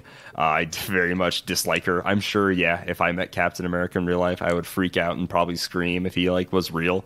But just her character, especially in like the Avengers game, was just insufferable, and she's just not interesting. Stretchy powers, not very interesting. I will say probably the most interesting stretchy power person is like Plastic Man, because he's not just stretchy. He can like do cooler stuff. That's almost matter manipulation at his point, but yeah. Yeah, it's very true. He's like totally reshaping his entire being versus just stretching. So yeah, powers aren't interesting. And then also in my mind, I was always a big Carol Danvers like Miss Marvel fan. I liked her a lot as Miss Marvel, and then her character had a complete like personality shift when she turned into Captain Marvel and made her a less likable character. So I was always bummed that like part of the reason Carol became, in my opinion, kind of like a less likable character is because they wanted to give Kamala Khan like the Miss Marvel name, which I'm also just like, you could have gave her any other name, but then they know she wouldn't have been like a popular character, or she wouldn't have gotten like on national news or all this other stuff if they hadn't given her the Miss Marvel name. Like that was just like a Marvel wants to make money off a new character versus make a new character and everybody forgets about them a year later because they're not memorable. So they wanted to make it big and controversial by like giving them like the Miss Marvel name. And I was like, that's probably a good idea. And obviously it's one of their most like successful characters, so good for them. But I'm not a fan of like that way of introducing a character. So I like prefer them to stand on their own. I hate it when they do it in comics I like too. I hate that they made Cap Nomad, and then they've given like the Nomad name to like 5 other people. I'm like, or we could just give them a new name and not call them this, So I'm not big on that. Could name them like Vagabond or something. I don't know. That's real cool. Yeah, I mean, part of the reason for some why people, they maybe did Captain Marvel was because DC's whole thing like lapsed on it, so like Marvel jumped on it. So right, but like that's also part of why they made the jump with Carol Danvers, at least, was because stealing the stolen name that was stolen. DC stole it from a company. Actually, they straight up like. They took Shazam, Captain Marvel, period, from some company because it was they were going to like basically Superman. Sue them, right? Like they were like, okay, we'll buy him from you. They're like, well, we don't want to sell him, and it's like, okay, well then we'll sue you. We'll sue you in court. This was like ancient history. This is like early comics, like 1940s. I'll sue you for it. But yes, they said like Captain Marvel had a power set that was too similar to Superman, and he looked too similar to Superman because like back then. People didn't know how to draw two different, so it was like, generic man with black hair. He's strong. See this picture of him holding things over his head? And they were like, that's our whole thing. And so they literally got the trademark. They like sued and got like the trademark or whatever, and then they just forgot to re-up it one year, or like ever. Yeah. And Marvel just took it, and so they were like, Marvel's kind of our name, and it's like, yeah, but he was made when you guys were timely. I'm like, yeah, but we're Marvel now, and you slipped up, so it's ours. Haha, eat it. Yeah. And then they just ran with it. I find the whole story hilarious because they're all villains. They all like coming to him kind of. None of them are being particularly good people. No. All I'll say about Ms. Marvel is it's okay to not like characters. It's okay to like not Also be that. a fan of every single character. There's a ton of Marvel and DC characters that I'm not going to collect and I'm not going to like care about ever. Marrow from the X-Men, do not care about her. I don't care about Bone Spur Grower lady. Like literally, like it's a cool power, it's a cool concept. I don't care about anything with that. There's too much to read in the day to care about literally everything all the time, always, and give it a fair shake. So, yeah, I think some characters you can just write off For sure. Yeah. unless it's. But what about Spike Avengers from X-Men Unleashed? Evolution? Spike is a cool. bone marrow growing guy, so maybe give him well, he also really likes since he's a skateboarding. male, so- I'll absolutely give him a fair shake because he's so Skateboarding. interesting. Yeah, didn't So he much also cooler. use Extreme. like capoeira, like fighting techniques or something? I don't know. I haven't seen X-Men Evolution in years. I All- know you eventually all grew season and a like half of bone it. armor over his bone, like his normal skin, like grew bone armor over it. Got when extra he was kinda bones. like bad guy Spike, and it's All like I know what is like what are we McDonald's or Burger King released like mini CDs for doing? that Did they? show. Yeah, it was like the GameCube discs, how they're like half the size. They essentially did Oh. that, but for that like TV show, so you could watch one episode and then also play terrible game that they reskinned with like characters from it. Although I will say that was one of the coolest like variations of the X-Men they've ever done. Like if you haven't seen X-Men Evolution, it's worth a watch. It's a quick watch, by the way. It's a ton of fun. It's also Matt much Reed. closer to Unlimited, or not Unlimited, jeez. Oh, Wolverine in the X-Men? No, Ultimates. It's way closer to like sure. Ultimate X-Men. Yeah. Yeah, I agree with that. I would also, yeah. Anyways, we don't have to get on diatribe about X-Men Evolution. Good show. Check it out. Ultimate X-Men. Good stuff. Check it out. Well, edgy stuff. Check it out. Matt Reed asks, based on what we know on the upcoming sets, what figure do you think will be the meta staple? Will it be Deadpool with a new special dice? Will it be a new peanut base? Matt Reed. There's not going to be any new peanut bases in Wheels of Vengeance. I hate to tell you that, Matt Reed. Do you mean Twinkie? Will it be a new Twinkie base from Wheels of Vengeance? No peanut bases. Pick a character that you think we will see in the top 32 next year. I assume he means at Worlds. Gosh. And see who gets one right. I mean, And he said the Ian and Luke's, multiple Luke's. that's Let us know really who. easy. This That is last part of the insane. question, the top 32. If Yeah. Konshu is not in the top 32, I will be Oh. absolutely floored. Ooh, I was going to go with Okay. figures that we don't know what they do yet. Yeah. I wanted to go I was going to say full on, that is a very solid Hail Mary throw. Well, Khonshu main force or like not sideline. I don't know if we'll see. Yeah, well, you know what I'm talking about. I mean, also that Ghost Rider that was previewed, that's a top 32 figure. That figure's Let's go insane. unknown. I think it's more interesting if we go unknown. Let's go. We'll go unknown. I'm just saying, shot like based call. on the parameters, those two are like I mean, yeah. they're top 32 figures. There's no question. I'll do a dark horse here, and I'll say I bet something from the Guardians Christmas. So we did preview 3 of them. Okay. But I bet something Okay. out of the 10, 12? I want to say it's 12. I really hope 12, it's I 12. think. 12 Yeah. days of Christmas. Okay. I would Yeah, assume- I'll say yeah. like one out of those 12, or maybe like a few of them make something that'll make a team in the top 32 for sure.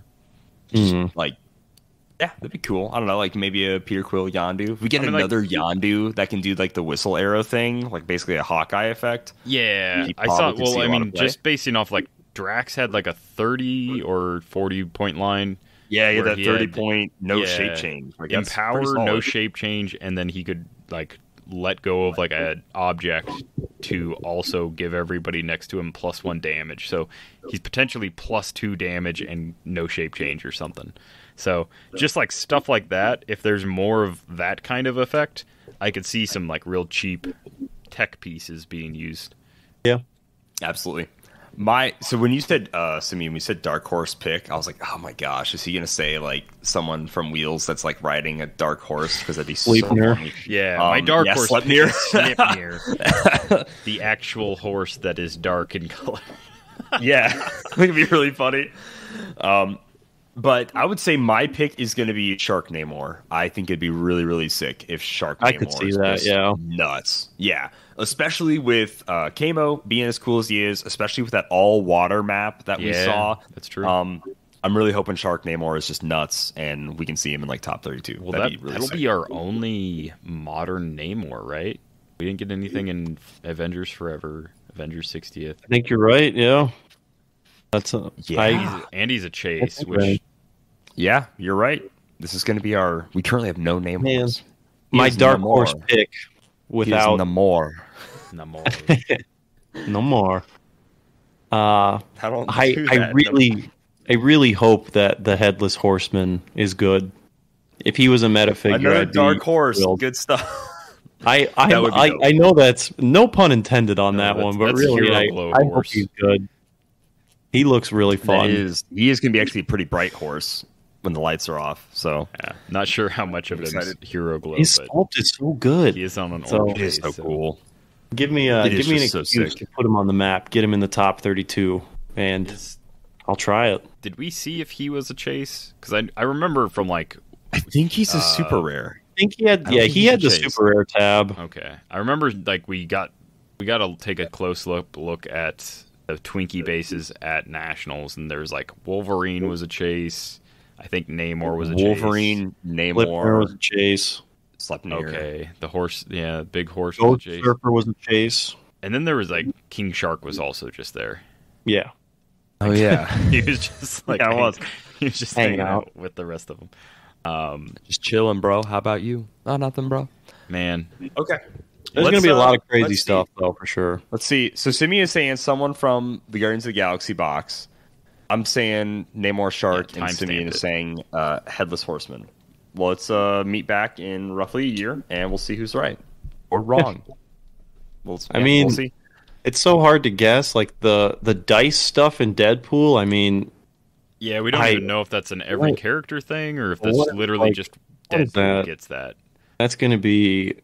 Because if Deadpool just gets to like roll 3 dice like Spider-Man from War of the Realms, then like that's not going to... Well, that'll probably be pretty good. I mean, it might be as good as Spider-Man, but I don't think I've ever seen that Spider-Man even at Nationals in the top 32 or anything. Well, yeah, I mean, Outwit just eviscerates him.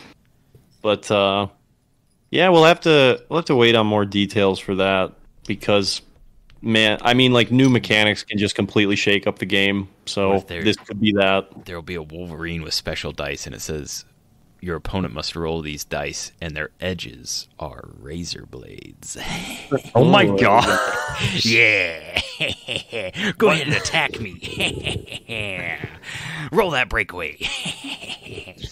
Just cuts I'm the best Simeon. at what I do. Like, me and Ian are locked in a dark room, chained to a table. Simeon on TV. You'll see a game of Heroclix before you. The dice you have to roll have laser blades. The first person to win 300 gets to leave. The loser dies. Happy playing, gentlemen. And it's like, no, wait. And it's like, I don't have any ping damage. We have to roll dice. Calder, I'm sorry. Just like, yikes. You both really liked rolling dice in life. Now I hope you really enjoy rolling dice for life. Oh my gosh. It's a good thing I brought my entire Kid Thanos team. I just have this in my back pocket at all times. I keep them on me. I wear them like a necklace. Both of you thought it was funny when you beat me in states. Now we'll see who's laughing as you play for all the stakes. Oh my god. Okay. That's all right. Horror movie. We just did free Saw 10 publicity, so we'll accept our check here any time. Lots of sponsors on this episode. Yeah, a lot. We're raking in that cash. The Lawful Good Paladin asks, many other collectible games have comparable video games. Example, Calder's least favorite TCG is similar to CIV, which I don't know what that is. Flesh and Blood. What's that? Civ 4? Oh, Civ, like civilian. Civ. Oh, sure. That game rocks. Flesh and Blood TCG is similar to Street Fighter. What style of video game would you compare Heroclix to someone who knows nothing about the game? I assume by the game he means Heroclix. Yeah. I think there's some obvious ones. Simeon, you've mentioned a lot in the past. I'll let you get into those Luke if you want to. Immediately responded to this, and I can't disagree at all. XCOM, more specifically XCOM 2, I think, probably the... 'cause I've played a lot Midnight of video Suns. games looking for like a HeroClix comparison, and XCOM is the closest thing I've ever found to a turn-based grid pattern HeroClix kind of like style game. It's still missing a lot of the things that I'd love to see, but it's as close as you can possibly get with like a major developer behind it, in my opinion. Yeah. Okay. And if you want the superhero aspects of it, like Midnight Suns is pretty much... It's a less in-depth clone of XCOM, but it has It's by the superheroes. same team, right?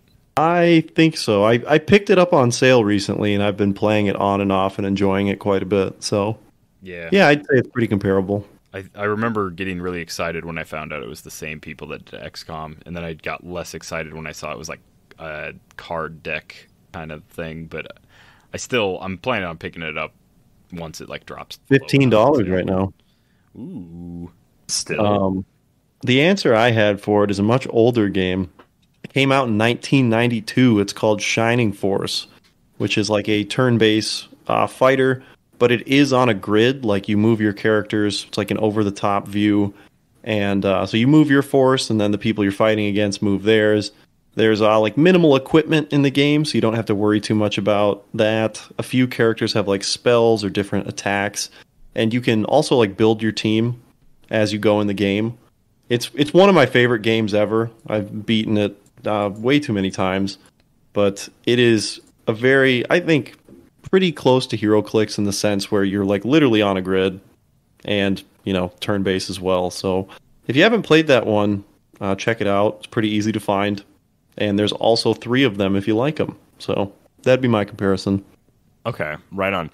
I'm not as well versed in a lot of these style of games, so I am going to reference one that I don't fully know. But in Strong Bad's Cool Game for Attractive People, I forget which episode, the Poopsmith challenges you to a board game, and it is very similar to HeroClix. All of the characters are other people from the Homestar Runner universe, and they all have their own special abilities, and they move not really on a grid, but on like this hexagonal pattern board.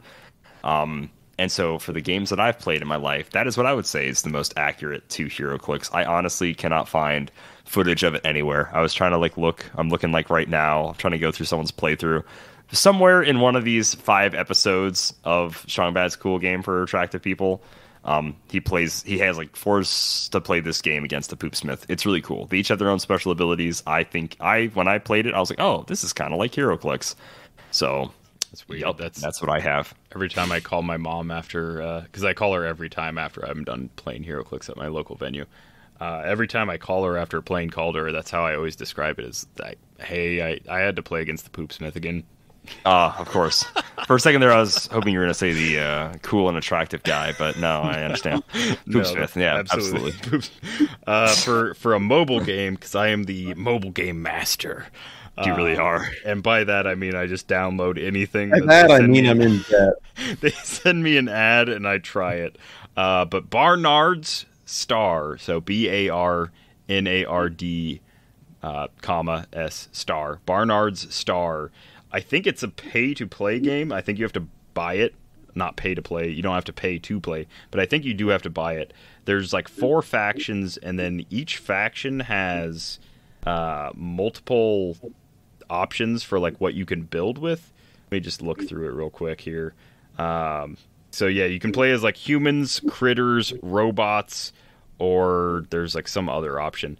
And then it's a grid-based game. It's not as good as HeroClix. Obviously, it's way, way, way worse.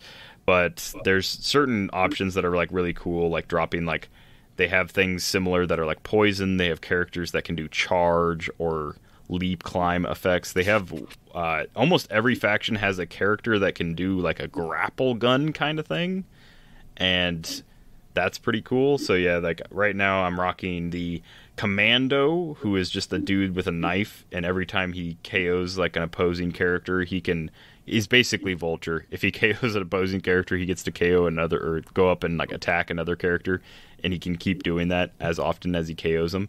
But he only does 3 damage, and everyone starts with the same amount of like 5 health. Rocketeer does an energy explosion. There's people that drop like oil, and then if you do an explosive thing where that oil is, it creates like a long-lasting fire effect. Same with the acid people. But yeah, there's, let's see, 2, 4, 6, 8, 10. 10 units per faction, 3 factions, so 30 units total, and then each team is made up of 4 of those units per faction. So you can't mix and match, but it's interesting. It's not a terrible game. I'll just say it is a mobile game, so if you're listening to this and like, wow, that sounds like... No, it's not. I play it when I have like 30 minutes in between things to do, or when I'm very bored and listening to a podcast, then I'll play it. The online matchmaking for it is like essentially HC Realms play to post. You join a matchup, you get matched up, and then within 24 hours you have to make your move. And then in 24 hours your opponent has to make their move. So it's like that. It's bad. I don't like the online, but playing against AI is kind of fun, so... Okay, right on. That you were like almost selling me on it, and I was like, "Oh yeah, okay, that's pretty cool." But then you had to hit us with the reality, like, "No, don't worry, it is still a mobile game, so it's bad." It is. I was like, "Oh yeah, different like abilities and poison and There, I would say like if you're a big mobile gamer and you haven't tried it and you're willing to spend like the $5 for it or whatever it was, definitely worth a shot. But if you're not into like turn-based strategy, I watched. So one of the cool things about it, I should say, and this will be the last thing I say on it, you can watch the top ranked plays, like the top ranked matches, and so these are people that literally play this game constantly. Like this would be like watching our worlds if the top 2 players were constantly playing. The top 2 ranked players just constantly did live stream matches. You can just watch these games anytime they happen. Not live, they're like, it's a replay. The tech that they were using was insane to me. Like a lot of essentially barrier, so there's barrier type options where you just drop like barrier, and then you can't just destroy barrier, or most characters can't. You have to like tap it twice, and you can only do 1 tap per turn, so it's kind of rough. But it was a lot of like toss out barrier, move over here, toss out oil, and I was like, what is going on? And then it was like 30 minutes later, and I still have no clue, because like that's how fresh to this game I am, and how much I just kind of want to like be blasty blast charge up kind of guy, which is like that's how I always play any game. But yeah, like that's how I play, and like these guys are using incredible like tactics that are just highly defensive, and I just cannot keep up. I'm like, I don't know what's happening. All I can tell is there's like 12 traffic cones and way more oil than there needs to be on this map. But it is fun. It is interesting. If you're not willing to pay or don't think I watch a couple videos, see if you think you might like it before you buy it, I guess. And then the very last question we have from old Chef Mikey, he's asking, now this is a question we always love to get on the show, an endless amount of times you can send us this question. Is there any non-Marvel, non-DC property that you would like as a Heroclix set? I'll run down my 2 that I always say, and that is Evil Dead / Army of Darkness. I literally could die happy forever and ever the day after we get an Evil Dead Army of Darkness set, and I get to play it, because that is all I've ever wanted in Heroclix ever. It's so sick, so cool. I'd love it. The other one is Team Fortress 2. I think having a bunch of equipment for all the weapons, I think you could make the classes a really cool, consistent design. I've made an entire Team Fortress 2 set myself before for just like the main 9 classes. I think you could do a lot with the robots, a lot with the comic books. I think there's actually like a ton of lore for TF2, and I think it'd be awesome. And then last, certainly not least, would be Doom, or just Doom Eternal, where you just make the Doom guy a ton of demons, the boss demons. You could do some side characters like Alex Hayden. I forget his AI's name, but he eventually gets like a body. You could do that. And then, yeah, just like all the demons. And it makes for some just amazing sculpts. That'd be sick. So, yeah. With the Doom, Evil Dead TF2 set, it'd be really cool if it came in like an iconic style box and it was like the orange box. Ooh, I know that in other games, but yeah, could be a fun way to If do we got it. an orange box, but it is like Portal 2, TF2, and then like Half-Life 2, and it's like Shell, and then like the Portal 2 guys, Peabody in the round one. Maybe like a Lattice Watson portal style box where you unfold it and just a half massive Watcher style box, and it's like the orange box. That would really be so sick. That'd be with so portals cool. on each side, like over the. Ooh. Yeah, that could be all right.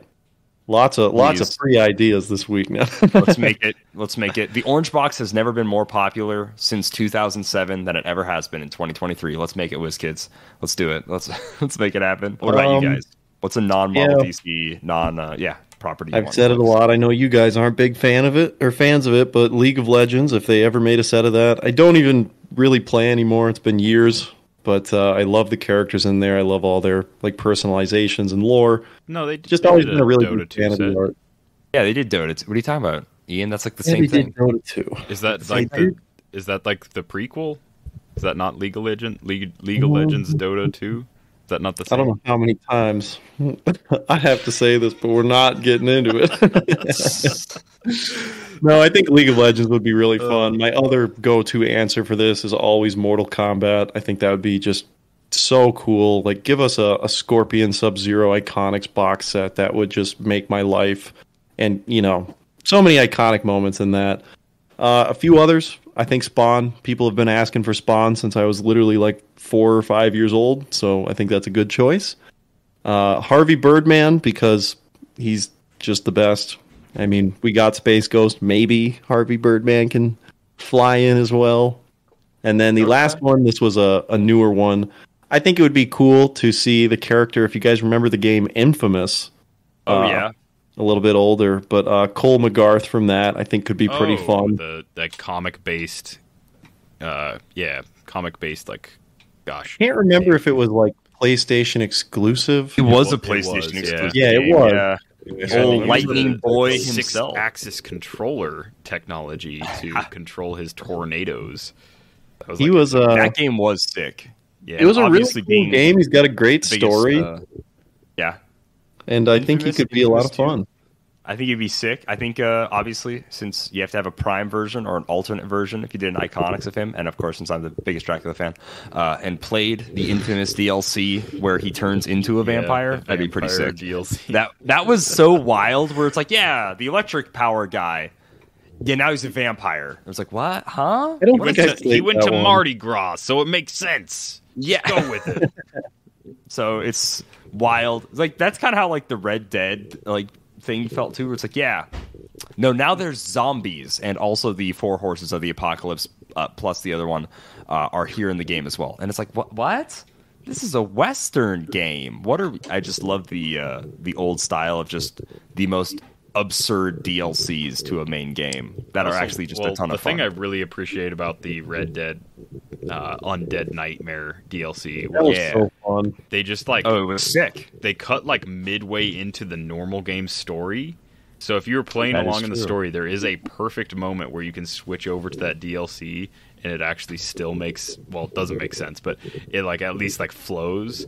But like it is just weird where he's just like, oh, like sorry about taking up lodging in your house here. I'll be on my way. Oh my gosh, it's zombies.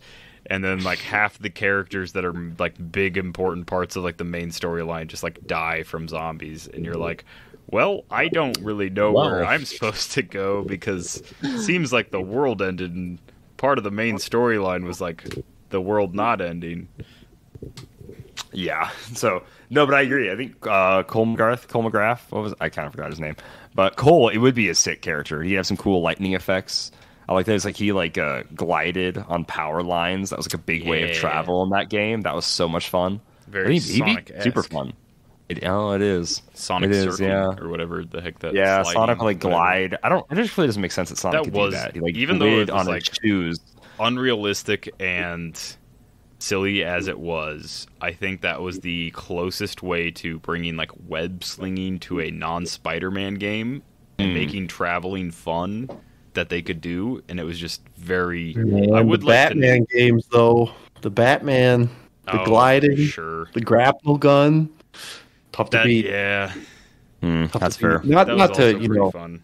have a competition here, but I love it. But Spider-Man obviously wins out. Those games are the most fun to traverse. Yeah, Spider-Man makes too it much so fun. to whip around. Non-Marvel property. I mean, there's an endless amount of like ones that I would say.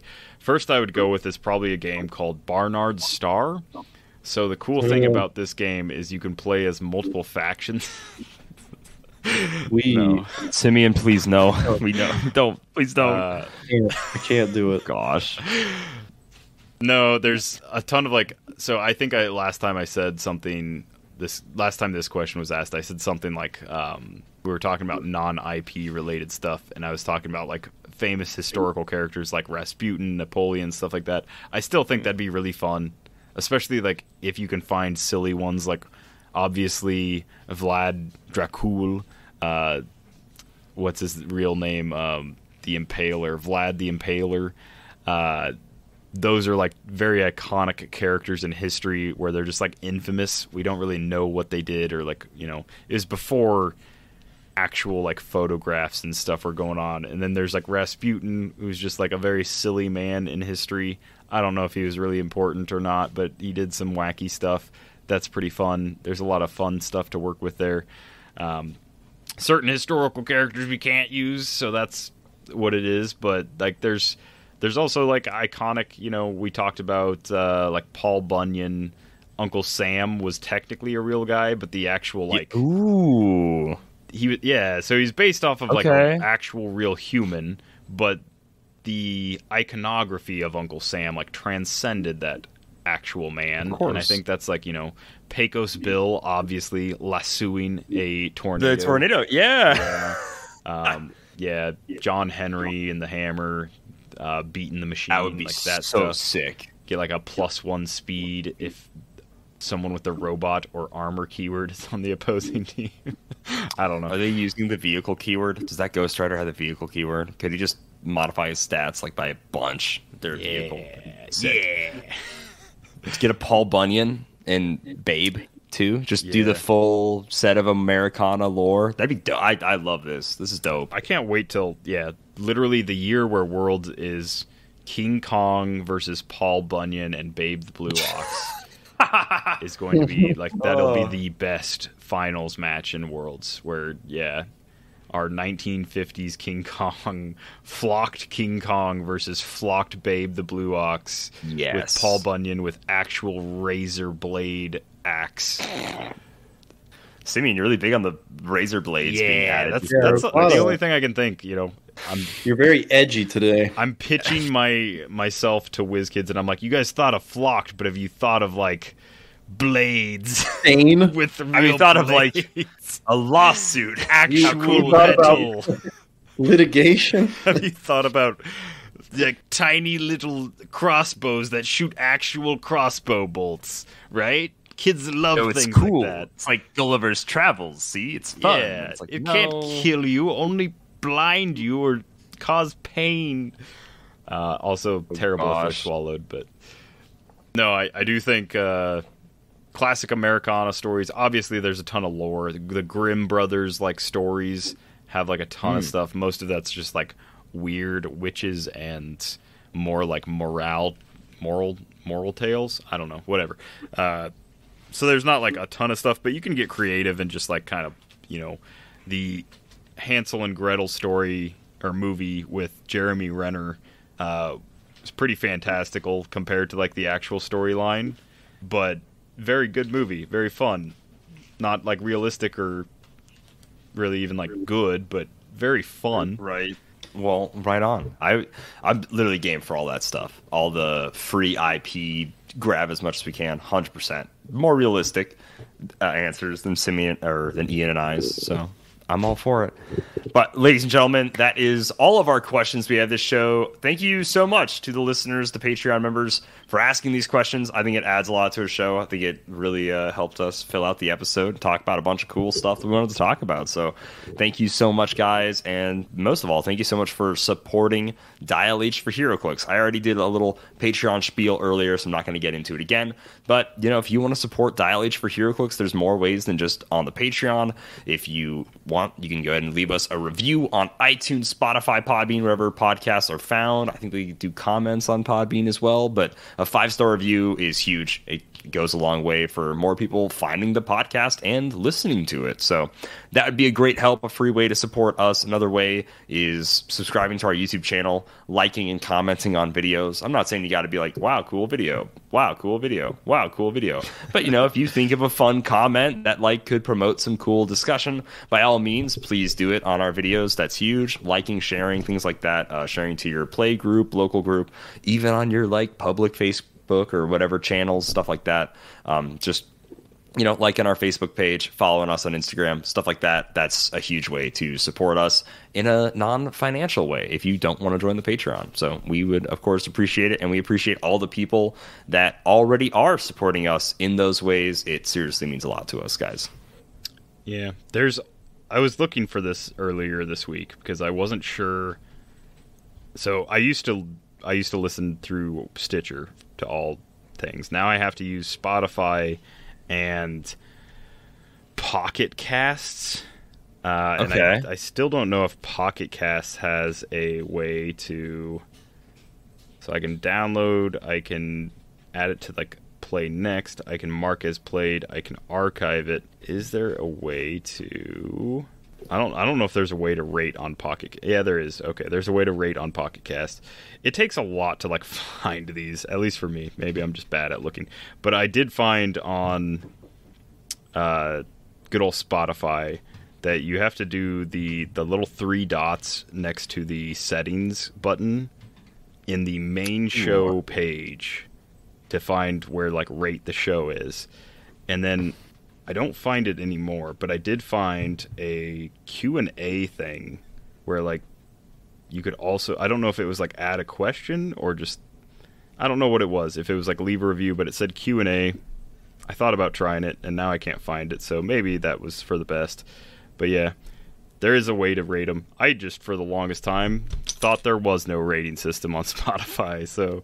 For sure. But yeah. It is kind of weird now that you say that. It is it's hard to find. Oddly hard to find. Most programs, most podcast things have the star rating right under the actual podcast. And so if you click on the actual podcast, you just see what the star rating is. But there's no way to interact with that other than going out and searching for it, I guess. But if you want to go out and search for a good place to start. Good place to start with if you need some games, if you need some singles or sealed products. That's right, it's coolstuffinc.com. We're using code DIAL5. We'll get you 5% off. I just bought a ludicrous amount of singles from Cool Stuff, and they were all goons. We talked about this before the show, but I won't reveal how much I spent on goons. Just know I wanted a lot. I am going to receive a lot of goons. And you can receive a lot of goons too. And you can save 5% off if you use code DIAL5 when shopping at coolstuffinc.com. And then if you want to go direct to the source, you can buy non-pre-release products or specialty items or iconics and use code DIALH10 when you go to shop.whizkids.com. That'll save you 10% off of any orders from Heroclix products that aren't the aforementioned pre-releases, specialty figures, or iconics. So, yeah, now that it's no longer pre-release, you can get some Notorious, or I just received my Nightfall and stuff. That was all pre-release and iconics, so that doesn't count. I didn't get to use the code, but you can order that stuff and add it to the order as well. So, yeah, check them out. And like always, happy trails. So if you're looking for emotional satisfaction, my advice to you is seek professional Heroclix. help. Ooh. We're not going there. That's how numbers work. Over 6 people think I am funny. I'm your Captain America. That was just you in a costume. Well, the rest of these case doesn't matter at all. I'm from Canada. And my bones are metal. Are you kidding? I think the Poop Smith is cool. I think that's honorable, actually. I'm the biggest glad to Dracula be called fan. the Poop Smith. I'm the biggest Dracula fan.